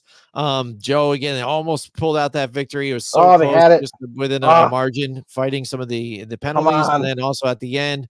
Again, it was pass interference. We can't deny that. It was right there. It was within seconds of a hit, and that's how it goes sometimes. And that's how some of these teams, get these victories like the Chiefs and stuff. Just little mental errors, just enough to get them there. So exactly. And this Bengals team, that Joe Burrow definitely looks better in this game too, but they are missing Joe Mixon. Not having that bell cow of a running back there for them that helps balance out the offense, and that is a major key here for this team. Yeah, that this is a team that relied a lot on Joe Mixon, and I don't think they really realized just how good he was for them. And they thought that they could replace him with a free agent signing of Zach Moss, and they have a rookie, Chris Brown, who, when he's 100% healthy, Chase Brown. He's really good, really good. But again, they're not Joe Mixon. And Joe Mixon right now is having one hell of a season after 2 weeks with Houston Texans and helping them win games. So I think that's one kind of like big loss that they have, and they haven't been able to come back from it. You also got to think T. Higgins is still not playing for them. He's still waiting to come back. Jamar Chase isn't 100% either. Like, he played with a illness in week 1 and wasn't 100%. And then in week 2, I don't even know if the dude's healthy yet, because it seems like this team is limited because of the fact that they don't have the weapons they had before. Like, they have Jamar Chase. It's all well and good, but guess what? Defenses shift their coverage over to his side. That not only are they double teaming him every snap, but they get the coverage shifted over to that side because they're not worried about they're not worried about any of their other receivers that they have. Yep. You know, Mike Gesicki has done a good job so far with the Bengals. You know, newly signed tight end for them, but again, he's not a wide receiver. You need more weapons to help them spread the ball around. And again, we talk about Joe Mixon not being there. Tyler Boyd, like, he's another guy that was on that team that was a veteran, a guy that would kind of move the chains for them. And now he's not there anymore. He's in Tennessee. So they're going through a readjustment period with this team where they don't have everybody at their disposal just yet. But when they do, I feel like they're going to kind of get back on track. And they'll figure some things out. Like we saw in week 1, we saw the Bengals, like you mentioned, Jim, about how late of a start they have every season. They're usually struggle the beginning part of the season, and then they figure it out, and here they are, you know, storming for the playoffs. I think that historical type of record that they have in the beginning of the year, it's just kind of, it's the thing that they do. So they are who we thought they were. That's right. It looks like when they get the pieces back that they need, and everyone is on the same page, that this team has the capability to kind of get back into that race, and make a push for the playoffs. I don't think it's time to panic for Bengals fans. I know week 1 was frustrating for them, and week 2 they had it. It was just a couple of dumb mistakes on the defensive side of the ball that kind of restricted them to get a W. Yeah. And again, they've got a few bit of injuries here on the defensive and the interior, but they're looking to play in BJ Hill and who else was it? Sheldon Rankins. But one thing I would like to, who's been out injured, is Chris Jenkins. I was excited to see this kid get out there and play this year. He was hurt out of college too, so they're still waiting. They're still waiting on him. Yeah, but I think one thing also I'd like to see on the offensive side of the ball, Iosivas, I think, missed a bunch of different plays where he could have had some catches in the last game here against the Chiefs that would have helped put that game away multiple times, and he just missed it. I would like to see Jermaine Burton, with his big playability I think that he has, get more involved in the offense when you're talking about receivers and not having a T. Higgins and things like that. I think I would like to see Jermaine Burton, step up a little bit here. Yeah, Jermaine Burton had one kind of like highlight play, had a catch for 47 yards, and that was it. And that's it. Been only targeted twice, though, in this season. Yeah. My thing, too, is I think with Trenton Irwin, he's a decent receiver, but I think you should start Jermaine Burton over him. I think that Burton gives you a more big playability, and I think that's what they're lacking right now because they don't have T. Higgins. They don't have a complement opposite Jamar Chase right now. And I think Burton, they need to kind of implement. I agree with you, Jim. They need to implement him more into the offense to help them kind of spread the ball around and open up the plays and everything like that. So this is a team, again, they're still kind of trying to figure it out, find their way, because it is different this year for them. They don't have the same personnel that they used to have, especially receiving and in the backfield. So they'll figure it out. They're on their way. I think you saw the game against the Chiefs. You saw the Bengals team that we were hoping to see in week one. Right. And minus a couple, like I said, minus a couple of bad, bad plays on the defensive side of the ball for the Bengals, they had the game won. They would have won the game. But it was a couple of mistakes and penalties that they got to help the Chiefs, get down to the field. So they're right there. They're right there. It's just they'll get back on track. I got no worries about the Bengals right now. All right, here we go. So, yeah, I mean, that's the type of games that you got to, if you're that close to a win too, you got to get those wins, because sometimes that's what's going to make the difference when it comes playoff time, whether you're in or you're out. I think that the Bengals still have a shot, because like you even said, they've done this multiple times, and this is what they do. So, and the way this conference maybe starts to pan out, they could sneak in here, All right, so there's the 0-2 teams that we think. We looked at all of them, and then we've said whether they can make the playoffs or not. It was a handful, but like maybe 3 or 4. Besides that, their season's pretty much done for a few of these teams, and we'll see what they do to help develop, and how that develops throughout the season, actually, too. Or see if they make any changes too. Because with these injuries or guys that have been missing from the lineup, you got to wonder, like, are they going to make a move? Are they going to bring someone in? Like, it's interesting to see how every team goes about their everyday, running their organization, because some teams are quick to add a player. As soon as the guy gets hurt, they're like, oh, we got to add someone else to help us, keep this train moving. And then there's other teams that are very patient. They don't make any drastic moves. They kind of wait to see let it marinate and wait to see if they really need to or not. So we'll see how the teams handle injuries. The teams handle maybe even production is lacking. So it'll be interesting to see how these 0-2 teams, if they're able to turn it around, or are they going to still kind of fall down the rabbit hole? Yep. All right. So now it comes to the pick time. Week 3 is upon us, Joe. Last week was a little rougher here, but hey, we're still in it. We're still doing pretty good. I gotta say that last week, I almost was heartbroken. I placed a bet, and it was for I picked 7 or 8 players. They can score a touchdown anytime, right? Guess what happened? What? One of them didn't. One of them Cooper Kupp got injured. Oh, anyway, yeah. So just him, I hit on everybody else. Oh, hold on. It was a $1 bet, right? $1 bet. I would have won $1,400 if. Holy, really? If Cooper Kupp played and scored a touchdown. But wow. So that stinks, dude. Yeah. Sorry to hear that. But it's okay. Because there's always this week, right, guys? That's right. Hey, your investment wasn't a whole lot, so you're okay. Nah. Yeah. I never go. That's it's like Iggy says. You don't know what you got. Yeah.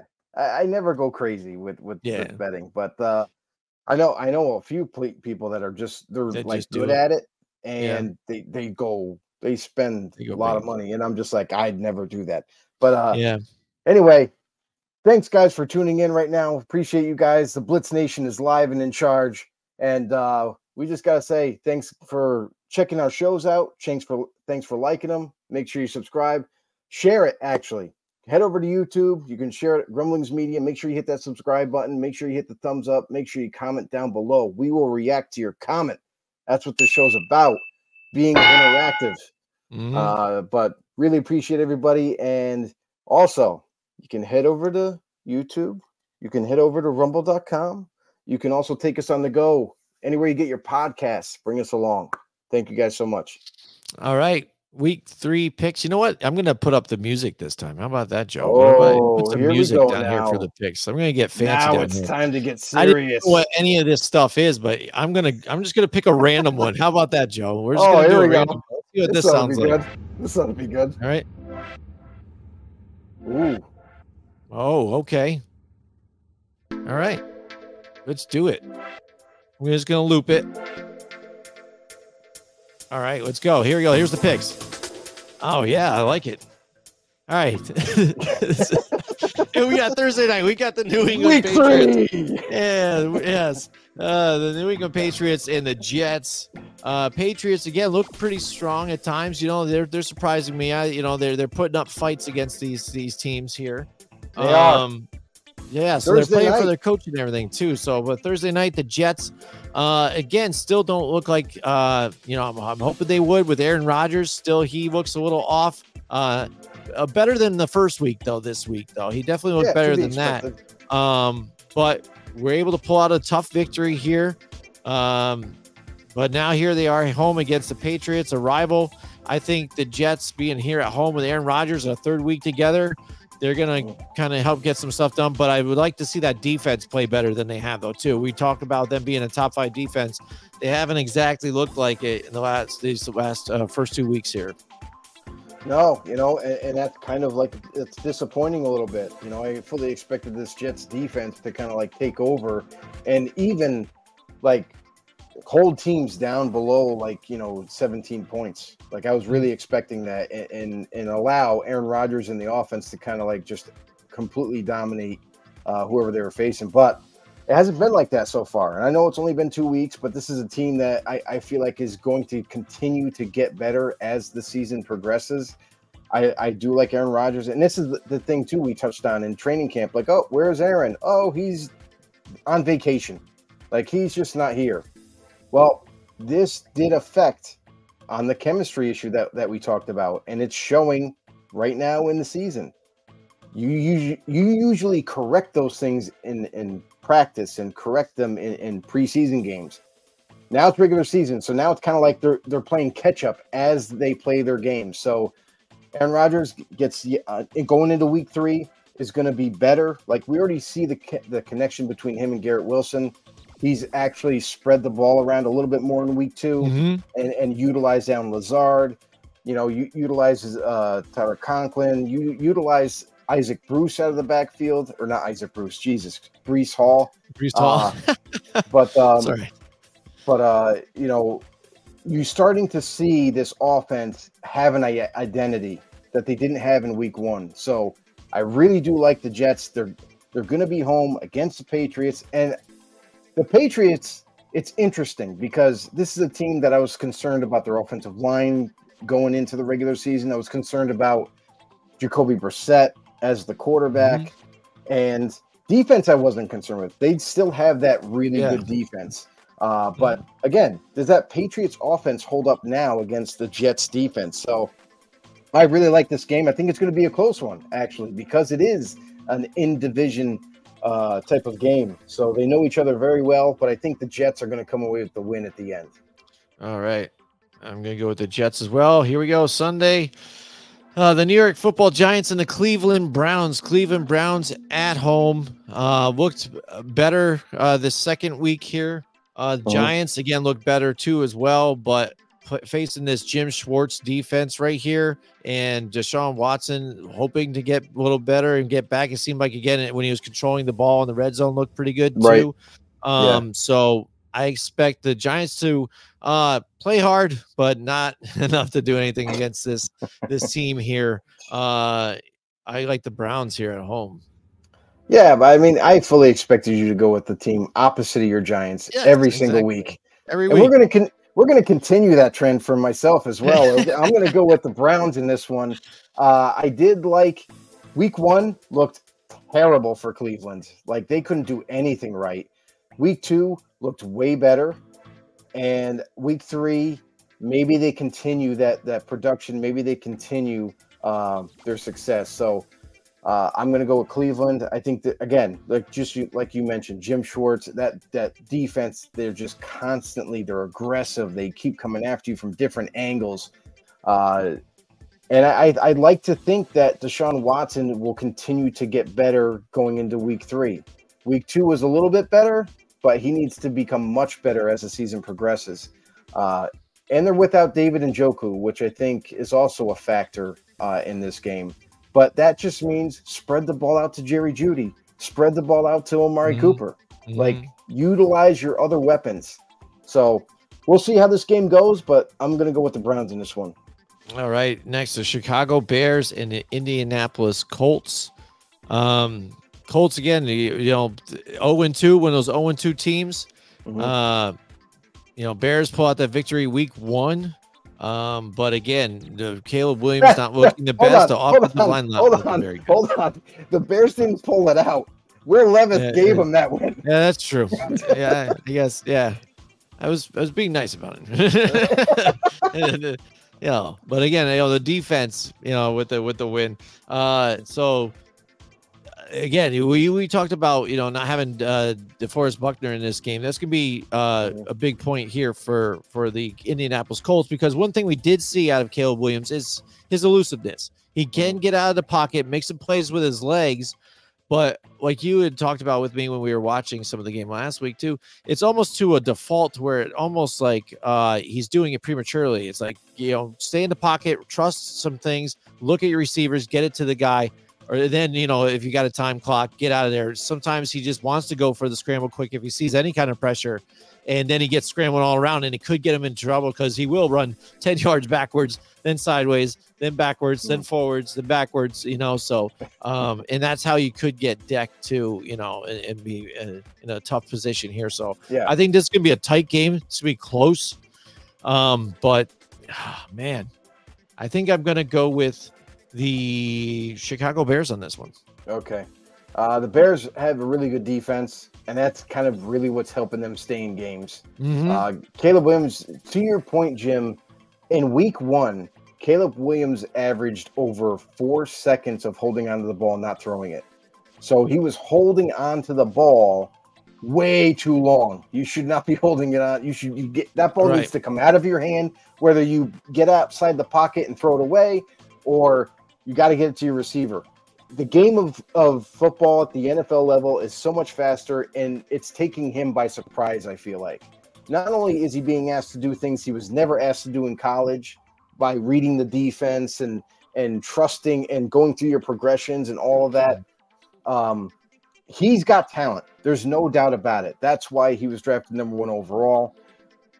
I haven't been a huge fan of Caleb Williams just because of the things that he's being asked to do now versus college. And it seems to be showing more times than not that sometimes he gets in his head. Sometimes he's unsure of where to go with the football. But in week 2, he got much better. I will give him credit for that. Like week 2, he was getting the ball out of his hands under 3 seconds, I believe, just over 2. Under 3, which is kind of like a nice sweet spot that you would like your quarterback to do. But that was attributed to the offensive play calling in week 2. They were trying to get the ball out of his hands very quickly, and they did an excellent job at it. But I feel like going against the Colts, even though DeForest Buckner's not there, that defense is still good.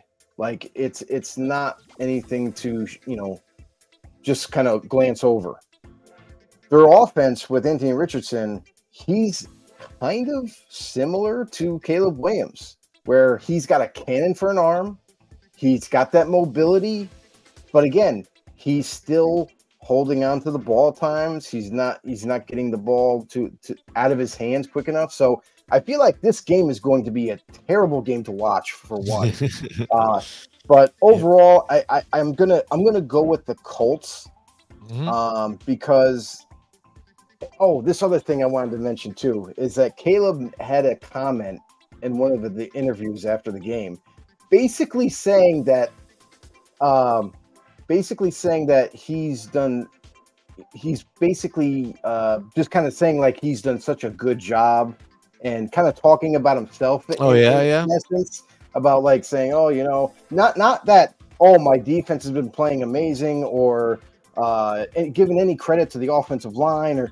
Like it's just more like, that's what I do. That's what he said. He goes, that's what I do.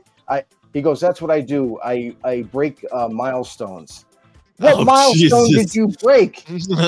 Because as far as I'm concerned, bro, you haven't even broke 200 passing yards yet. Like, I don't know. It's just the ego. I don't know. But I think that this game is not going to be a fun game to watch. So if you're going to watch it, don't watch it. Watch something else. There you go. It's going to be messy. I think it's going to be so messy that it's not going to be very high scoring. And I'm going to give the edge to the Colts just because. Why not? Okay. Sometimes that's all you need. The Houston Texans and the Minnesota Vikings. Minnesota playing at home. Sam Darnold looks pretty good here. Again, that team all together. Houston again, pulling out a close win last week. They really tried to give them the refs were really helping the Bears on that one too. If you really watch that game, they were really trying to keep the Bears into this game. Yeah. It seemed like NBC was like, listen, guys, this is on national television. Make this competitive. And they didn't. That's the other thing too, is they put the quarterbacks up with the stats with like Caleb Williams, and it's like there's no comparison. Comparison. He wasn't good. CJ Stroud was on the other side. Yeah. It's like you guys tried to make a case and try to hype the game up. Like, dude, it was clearly one-sided. Like he didn't have a good game. Right. So I think this game though is going to be really tight. I think Minnesota's been pulling off some good wins here. But here's a litmus test, I think, for them. Because Houston's a very good team. I'm going to go with the Texans. But I'm interested to see how Minnesota responds to this game. Yeah, I mean, I'm baffled. I don't know what to do with this game because it's such a tough one to pick. It is. It could go either way. I wouldn't be surprised if either team wins, just like I said with the Niners and Vikings. But I just feel like the Texans, they're on such a roll right now. Yeah. And it's hard to pick against them. But, man, I'm kind of getting that Sam fever, baby. Like, I think I'm going to go with the Vikings on this one. Oh, go Vikings. And I like that defense. Have a big day. I like the defense, man. The defense has definitely surprised me. Like the Vikings defense is playing really good football. Yeah. I'll say this, like if Justin Jefferson is to miss this game, I think that's a deciding factor. I think then it would be going the other way, the Texans, because Sam Darnold and the Vikings, they need him to be available. Yeah. If he's not there and you don't have, I don't even know if Jordan Addison's going to be available. He was out last week. But if he doesn't have Jefferson at the least, I think it's going to be tough for the Vikings to win. I would say that I would go Texans if Jefferson doesn't play. But I'm going to go. I'll go with the Vikings. All right. Next, the Philadelphia Eagles and the New Orleans Saints. Eagles, you should have had a victory here and you couldn't get it done. Now you go marching into the Saints territory, New Orleans. And New Orleans is looking hot right now. Like if I did power rankings, I'm putting New Orleans at number 1. It's funny they saw them move up, I think 16 spots, I think on NFLs or something, still to like number 8 for some reason. Which that makes me think again how do these power rankings work? Because I thought it was like whatever team's looking good right now. They had Chiefs at number 1. I don't get that right now. I mean, they don't look very good right now. So where's the power ranking? But anyways.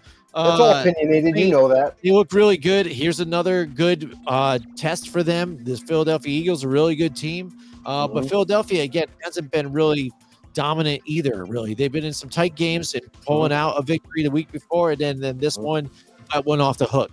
You got to remember, too, that A.J. Brown wasn't available last game. Right, he wasn't. And I feel like that was the deciding factor. That is a good factor. They had A.J. Brown, like, there's no doubt about it. I think they win that game. I don't think they win it by a landslide by any means. I think it still would have been close, but I feel like they would have scored a couple more times than they did. Right. But I'm going to go with the home team on this one. I'm going to go with the New Orleans Saints. You talk about you feeling that Sam Darnold fever. Yeah. I'm liking the Saints, man. Yeah. You know what? I can't go against my guy. I love Derek Carr. And I've been trying to prove to everybody that he is a legitimate quarterback. He's a top 10 quarterback. He's playing like a top 5 in 2 weeks. So I'm just saying this is who he has always been. He never was a guy that was like, oh, he's not good. He's not good enough to be in the league, their start or whatever. He's showing you what he is.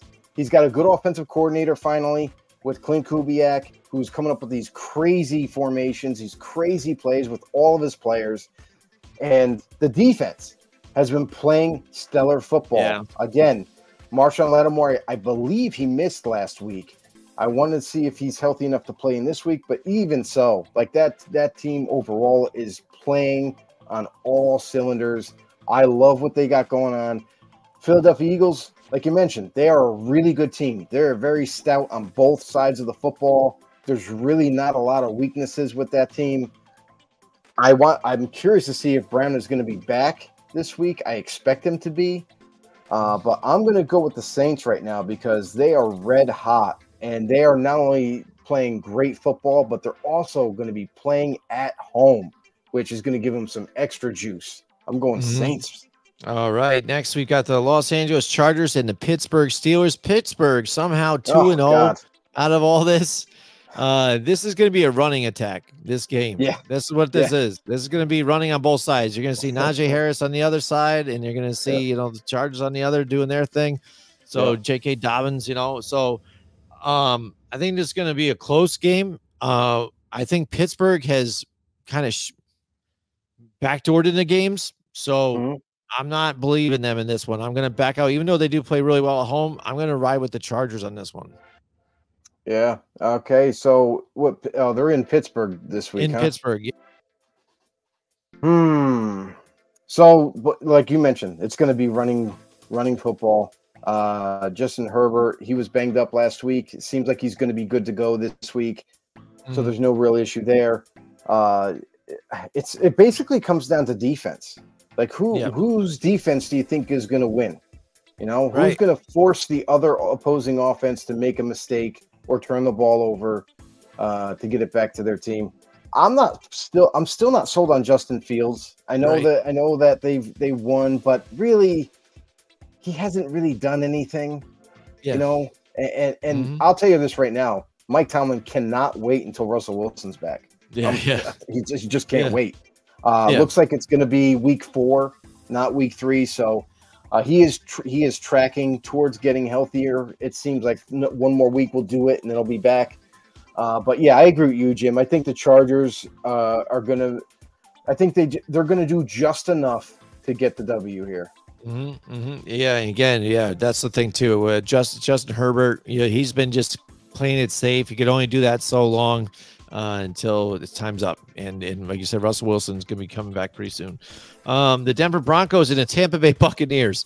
I feel bad for the Broncos right here because, again, the way Tampa Bay is playing right now, and it's one week, it's Mike Evans, those guys. This week it was Chris Godwin. I mean, and, that defense, is playing really well. I mean, the team that, wasn't sure post Tom Brady what they're going to do, and they found Baker Mayfield, and look at this. They're just in the playoffs still, no matter what. There is no downtime. So they're playing really well. The Broncos, again, learning with their young quarterback. He's going to make the mistakes here. It's going to be a rough road for him in this one. I like the Tampa Bay Buccaneers. Yeah, I like Baker Mayfield. I think he's going to be he's just playing at a high level right now. He's doing a great job. He's continuing where he left off from last season, basically. And he's got a healthy offense around him. Chris Godwin is going crazy every week. Mike Evans is doing his thing. Like, everybody's getting a piece of the pie. Rashad White is surprisingly doing big things in the backfield. And they got that young rookie in Bucky Irving who, man, what a freaking tough dude to tackle in the open field. Week 1, he showed what he could do. Week 2, they didn't really use him that much. I'm hoping that they kind of put him in the offense this week. I got the Buccaneers hands down. Like, I don't think the Broncos would stand a chance against this team. And usually when I say that, the Broncos somehow win. But I can't see it happening. I think the Buccaneers are too good, and the defense is playing out of this world as well. All right, next up, we've got the Green Bay Packers at the Tennessee Titans. Is this the week that the Titans pull out a victory here and Malik Willis, doesn't do very well for them? I don't think so. I mean, the Titans are going to try and stay competitive here, but that Green Bay Packers defense is really good. They're going to kind of go with the same game plan. I think try and keep it, just out of his hands as much as they can. Give it to Josh Jacobs to try to run on this Tennessee Titans defense and this team. And I think they will be able to do this here. And I'm liking the Green Bay Packers.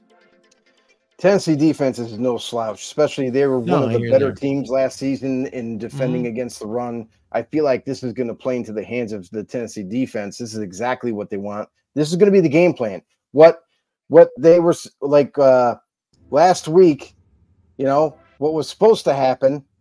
And then you got this week with the Titans. The Titans are they're a smart football team. They're going to have a really good defensive game plan. I feel like they're going to force Malik Willis to beat them by passing. They're going to try to shut Josh Jacobs down. I know that's not easy, but I think they have the personnel to do it, and that's got to be the game plan.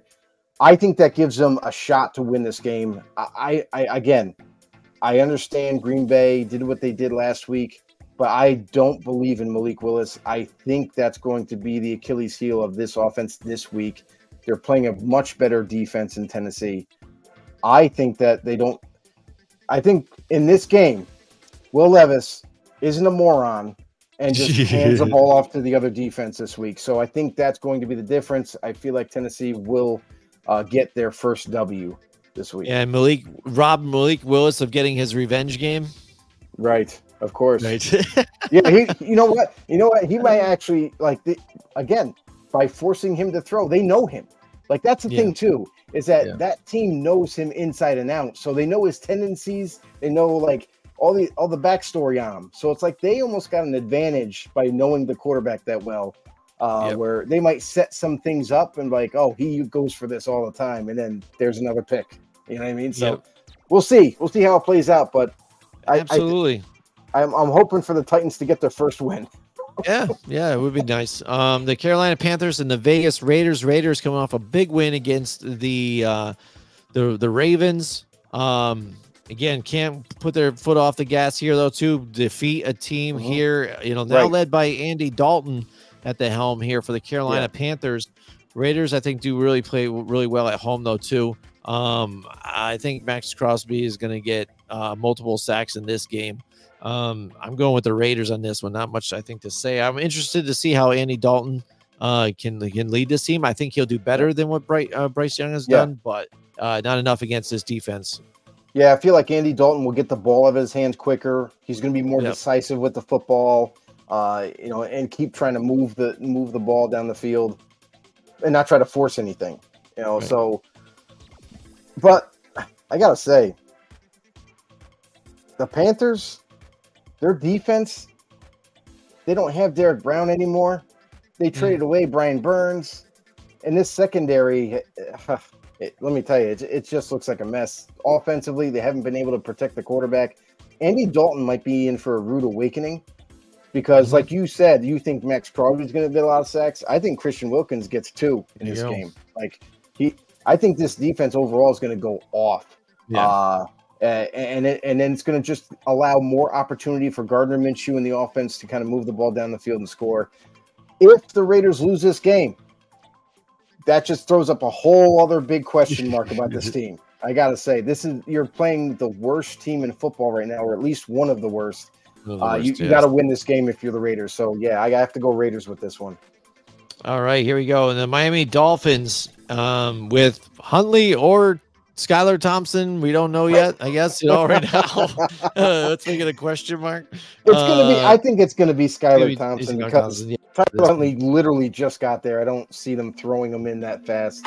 Maybe next week, but not this week. Mm-hmm. All right, so we've got the Miami Dolphins and the Seattle Seahawks. Seattle, though, again, man, they just been. It's in Seattle, though, right? Oh, it is in Seattle. Mm-hmm.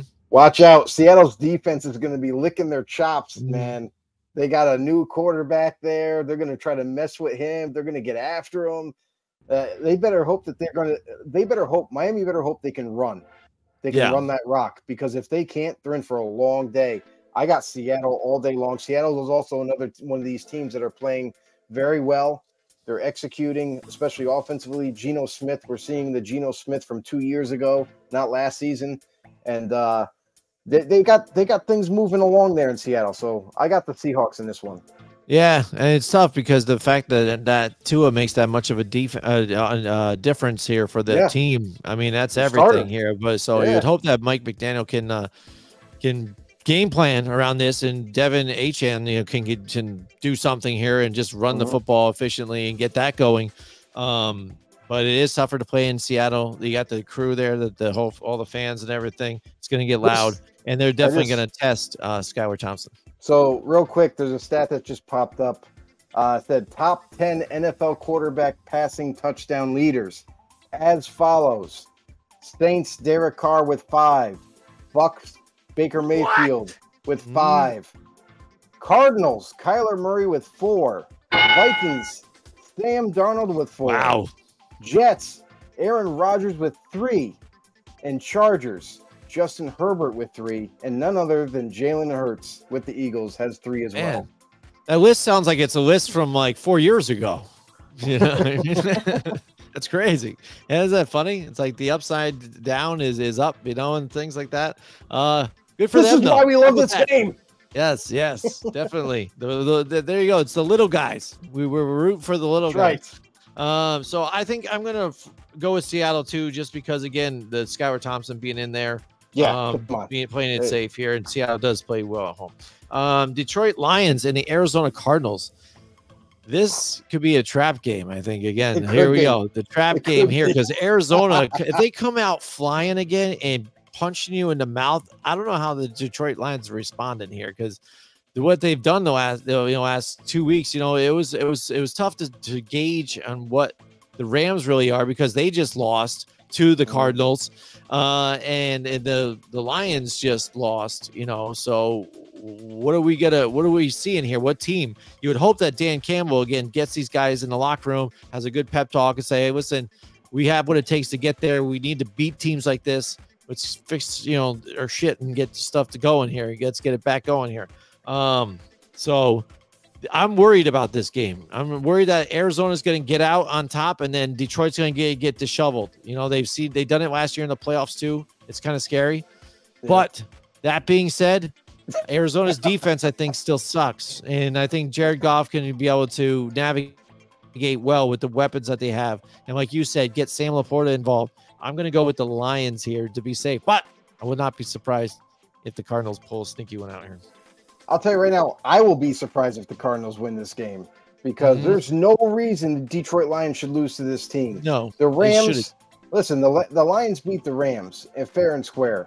And this is a team, if the Lions are going to be the team that they want themselves to be, they got to win games like this. The Cardinals should not be on the same football field with them. It should not be down to the wire or anything like that. The Lions need to handle business and take care of it. Like you just said, Sam Laporta, this could be Sam Laporta's breakout game that we've been waiting for. This really could be, because the Cardinals, like, they've done enough to beat the two teams that they did, but now they're playing a team that everybody anticipates winning the division and pushing in deep in the playoffs. So I think the Lions get this win easy.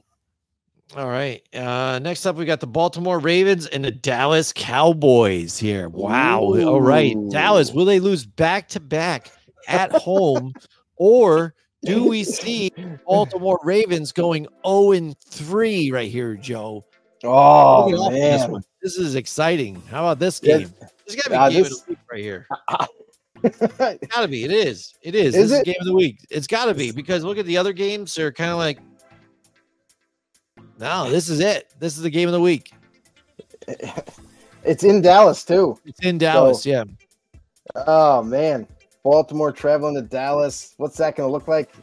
You know what? This is the thing. These games right here are very weird to decipher, because neither team plays each other very often. They see each other once every 4 years or something like that. Yeah. So it'll be interesting to see how each team attacks each other, especially in the beginning. It's going to be kind of like that touch and go, feeling out period. Like, we're not going to do anything crazy yet in the first quarter, and then you'll start to see it pick up one way or the other for each team. Man, I can't imagine the Ravens going 0-3 right now. Even though they're going to Dallas, you know what? Fuck it. I'm going to go with the Ravens in this one. I think Lamar Jackson gives the Ravens defense enough fits by trying to chase him down. I feel like the team is going to utilize Derrick Henry more in this matchup and try to just punish the D-line of the Cowboys. I think that's what it's going to come down to. I think the Ravens are going to try to have those long sustaining drives like they usually like to do, finish off with touchdowns, and then just send immense pressure at Dak Prescott. So That's what I'm going to go with. I'm going with Baltimore in this one. And the Ravens getting, or not the Ravens, the Cowboys get another loss. Yeah, and this is what I'm looking at too, because what do the Cowboys do? They do that pass rush, things like that. I think having Lamar Jackson back there kind of nullifies that. Negates it, yeah. He's going to step up in that and then take off. So are they going to have somebody try and spy him? Sure, I'm sure they are going to try and have somebody spy him here, but sure, they want him to possibly contain, but I don't think that's like Micah Parsons' deal. You know, he's going to try and get some moves, swim in, cut in, try and get at Lamar. Lamar's going to get open and make some big plays with his legs, and then the Cowboys again are going to start reeling. And I think it's going to be an issue here. Like you said, then bring it back with a little more Derrick Henry. And the Cowboys don't have a running game. It's not. No, So again, they're going to drop back to start trying to throw here to get into the game again, and then they're going to run into problems. I agree with you here too. I'm going to go with the Baltimore Ravens here, and the Dallas goes 1-2, and makes that division tighter. Right? How about that? Oh man, imagine that. It could be the NFC least again, possibly. Ooh. All right, next we got the San Francisco 49ers, who are a little banged up here, and the Rams, who are also banged up here. So again, this would have been probably one of the games of the week. Yes. But again, Rams missing their top two receivers. Debo's injured. No Christian McCaffrey. So it's rough. And then is Nick Bosa going to be able to play? I know he was banged up, right? Nick Bosa, yeah, he's banged up. Jury's still out on him. It's only Tuesday. Wednesday. So I think this is going to be tough. I mean, you know, why you think about it. Rams, again, I think they're going to do whatever they can to get back into this game and make it competitive. You'd hate to see the Rams go 0-3. But you also look at the 49ers and the amount of personnel that they have, though, too, and Shanahan, and you got to say, listen, they still got to be able to find out a way to win this one, you know, with who they have. They still have Ayuk. They still have George Kittle, you know, and I think Mason still looks pretty good at, you know, for the young guys. So really good. Yeah. You know, I think I'm leaning towards the Rams, but I think I might just go towards the 49ers here on this one. Yeah. I mean, the Rams, like, we didn't foresee them being 0-2 already in this season. And the fact that they've lost not just Puka Nacua, not just Cooper Kupp, but they still don't have Tyler Higbee there. Yep. They're still they're trying to be a running or a balanced team that runs, but to kind of control the ball and all that and tick down time. But man, when you drop your top two targets, that's hard to overcome. Like, it can be done, but it's really hard to overcome. So I think that, like, I don't have major concerns for the Rams, but for the 49ers, like, this is another team. Like, they've been beaten up. Like, they don't have Christian McCaffrey still. Deebo Samuel might miss the game. You know what I mean? Like, I think he might be even out already, but I could be wrong about that. But I did hear the fact that he's been banged up and they're not sure if he's going to be able to play. So for the 49ers, they're also another kind of wounded duck coming into this game, and they got to figure out ways to win. For the 49ers, I think the 49ers end up winning this game, but it's probably going to be an ugly game for both teams. Like, I don't foresee one just destroying the other. So I'll go with the Niners in this one. All right. Here we go. Just a couple more here. We've got Sunday Night Football, the Kansas City Chiefs and the Atlanta Falcons. Like we said early on, we were talking about the Chiefs. Very opportunistic. They've been able to pull out a couple of victories here, but Patrick Mahomes not exactly looking the best. Isaiah Pacheco not there because of being injured, so they bring in Kareem Hunt. Again, I don't even still think he not starts running on all cylinders, and I don't think he does either. I think that kid starts. That Carson Steele.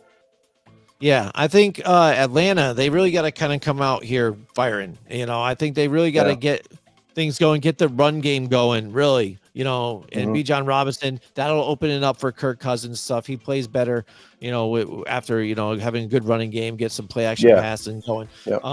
He got his, you know, big game, you know, this past Monday night. So Atlanta playing at home, Kansas City, I would say backdooring into some of these games.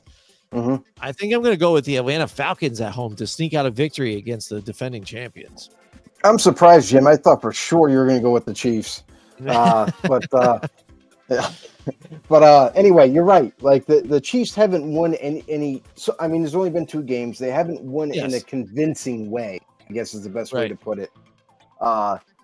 Unlike what we've seen last season from them. So Atlanta Falcons, what they were able to do in Philly showed me the potential of this team. Like we believed it was there before the season started. We thought, hey, Atlanta could be a dark horse. Maybe they push for the playoffs.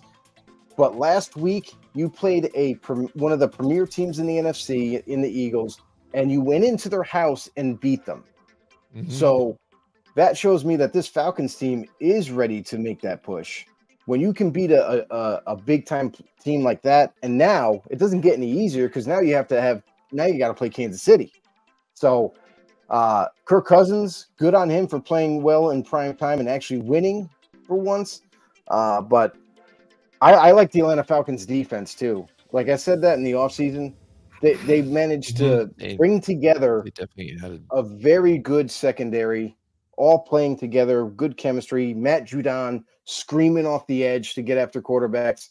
That's my thing is how well can Kansas City protect Mahomes versus Matt Judon. So I'm curious to see how that all shakes out. But again, these are teams. Again, this is another matchup where they don't face each other normally. They don't know each other that well. All they can go off of is 2 weeks of football. So I like Atlanta's chances in this one. I think that they're home. They're going to just kind of rock out. And of course, I'm going to root against the Chiefs. I'm picking the Falcons in this one. All right. We got 2 Monday night games here this week. So we're blessed with 2. That's very exciting. We're blessed with 2? Well, kind of, I guess, 2 halves make 1, maybe. So I guess you're right. That makes sense. Because one game is Jacksonville and Buffalo, and the other one is Washington and Cincinnati, which they might turn into games a little bit, on some of these. Right. Buffalo at home, they've been playing really well. Josh Allen really turning it up. Put down all the sayers about saying, hey, without Diggs, what is he going to do? He seems like he's handling it well. Shakir seems like that's his go-to guy, but he also has the tight ends to get it dished to. So Buffalo seems fine right now. Jacksonville is the ones that's reeling. Their quarterback just said that they just suck. So I think the locker room, might be a little down in this one for Jacksonville, and they're going to go 0-3 on this one. I like the Buffalo Bills to circle the wagons here at home. Yeah, the Bills played so well in week 2 against Miami. They dominated the Miami Dolphins, and I think that they're going to do the same thing with the Jaguars. I don't think that the Jaguars are playing well enough to compete with the Bills, and Bills' offense really is running through Josh Allen so far. So far, nobody as a receiver has stepped up enough to kind of claim the throne as the number 1 guy. We did expect Khalil Shakir to be that guy, but so far no one's really kind of grabbed the crown and ran with it. So that's still up for grabs. The Bills and Josh Allen, we've seen him running a lot more, and that seems to be working so far. I think that trend continues. The Bills are going to end up winning. They're home. It's tough to beat the Bills at home. Jaguars, because they're struggling and they got to go to Buffalo, I think the Bills get the W there. Yeah, and I want to say even last time that they did play, I think the other Josh Allen, now Josh Hines Allen, played really well, and I think the Jags upset him, but I don't see that happen because that was even in Jacksonville last time too. And that was a different time altogether. Yep. All right, next we've got the Washington Commanders and the Cincinnati Bengals. Cincinnati just couldn't get that one done in the last game here. Washington struggled. They were moving the ball against the Giants. They were moving it, but again, just get to the red zone and stalled out. Penalties. They need to eliminate the penalties. If they can do that, they can really make places, go places and do things. Because Jaden Daniels, even though he hasn't had a passing touchdown yet, he's doing things with his legs too and getting out in the open. One thing he does need to do, and they said it on the broadcast, I think multiple times, is get down, young man. Get down. Because you are only $190 right now, 6 something, and you're frail. You take some of those big hits. We've seen that ruin some careers before. You're very elusive. You can get out in the open and make some plays with your legs, but make sure you slide. So you can get up and fight another day here. But despite the Washington Commanders, how they're able to move against the Giants, it was the Giants. And this is the Cincinnati Bengals. I expect them to bounce back from last week where they should have had the win, and they should be able to handle the Commanders here. I like the Bengals. Yeah, for Washington, I saw a couple of their games, and not all of it in its entirety, but like some of the hits that I saw Jaden Daniels take, they really weren't even bone crushing or anything.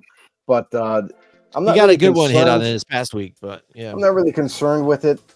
At the time, I mean, at LSU, he did a good job of running out of bounds and sliding or whatnot. I think he picks and chooses whether he wants to take that hit or not, depending on the situation.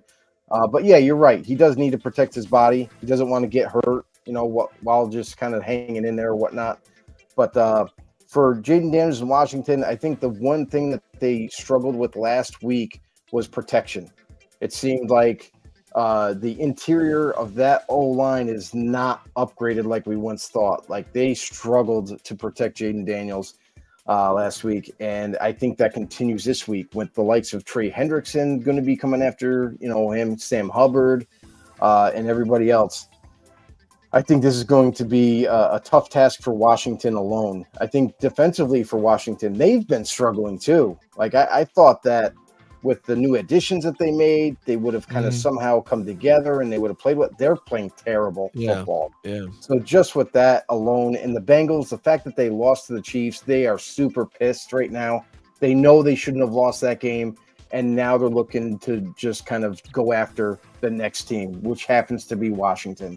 I think Joe Burrow and company, they go out there, they execute all the plays, and they play at a high level. Bengals get the win. All right, there you go. We agree on that one. There you go. There's our picks for week 3, Joe. That's who right. knows what will surprise us this week? What we're going to get here. So, that's right. We don't know anything. We don't know anything until that's why they play the games too, right, Joey? Everybody looks good on paper or whatever. It's any given Sunday. That's why that term is so true. Yep, absolutely. So, all right. So before we head out, tell everybody one last time where they can find more shows like this one and the audio versions too as well. Hey, Blitz Nation, thanks for tuning in. We really appreciate all the support. Make sure next week we need some more comments in the comment section. Make sure you drop down below.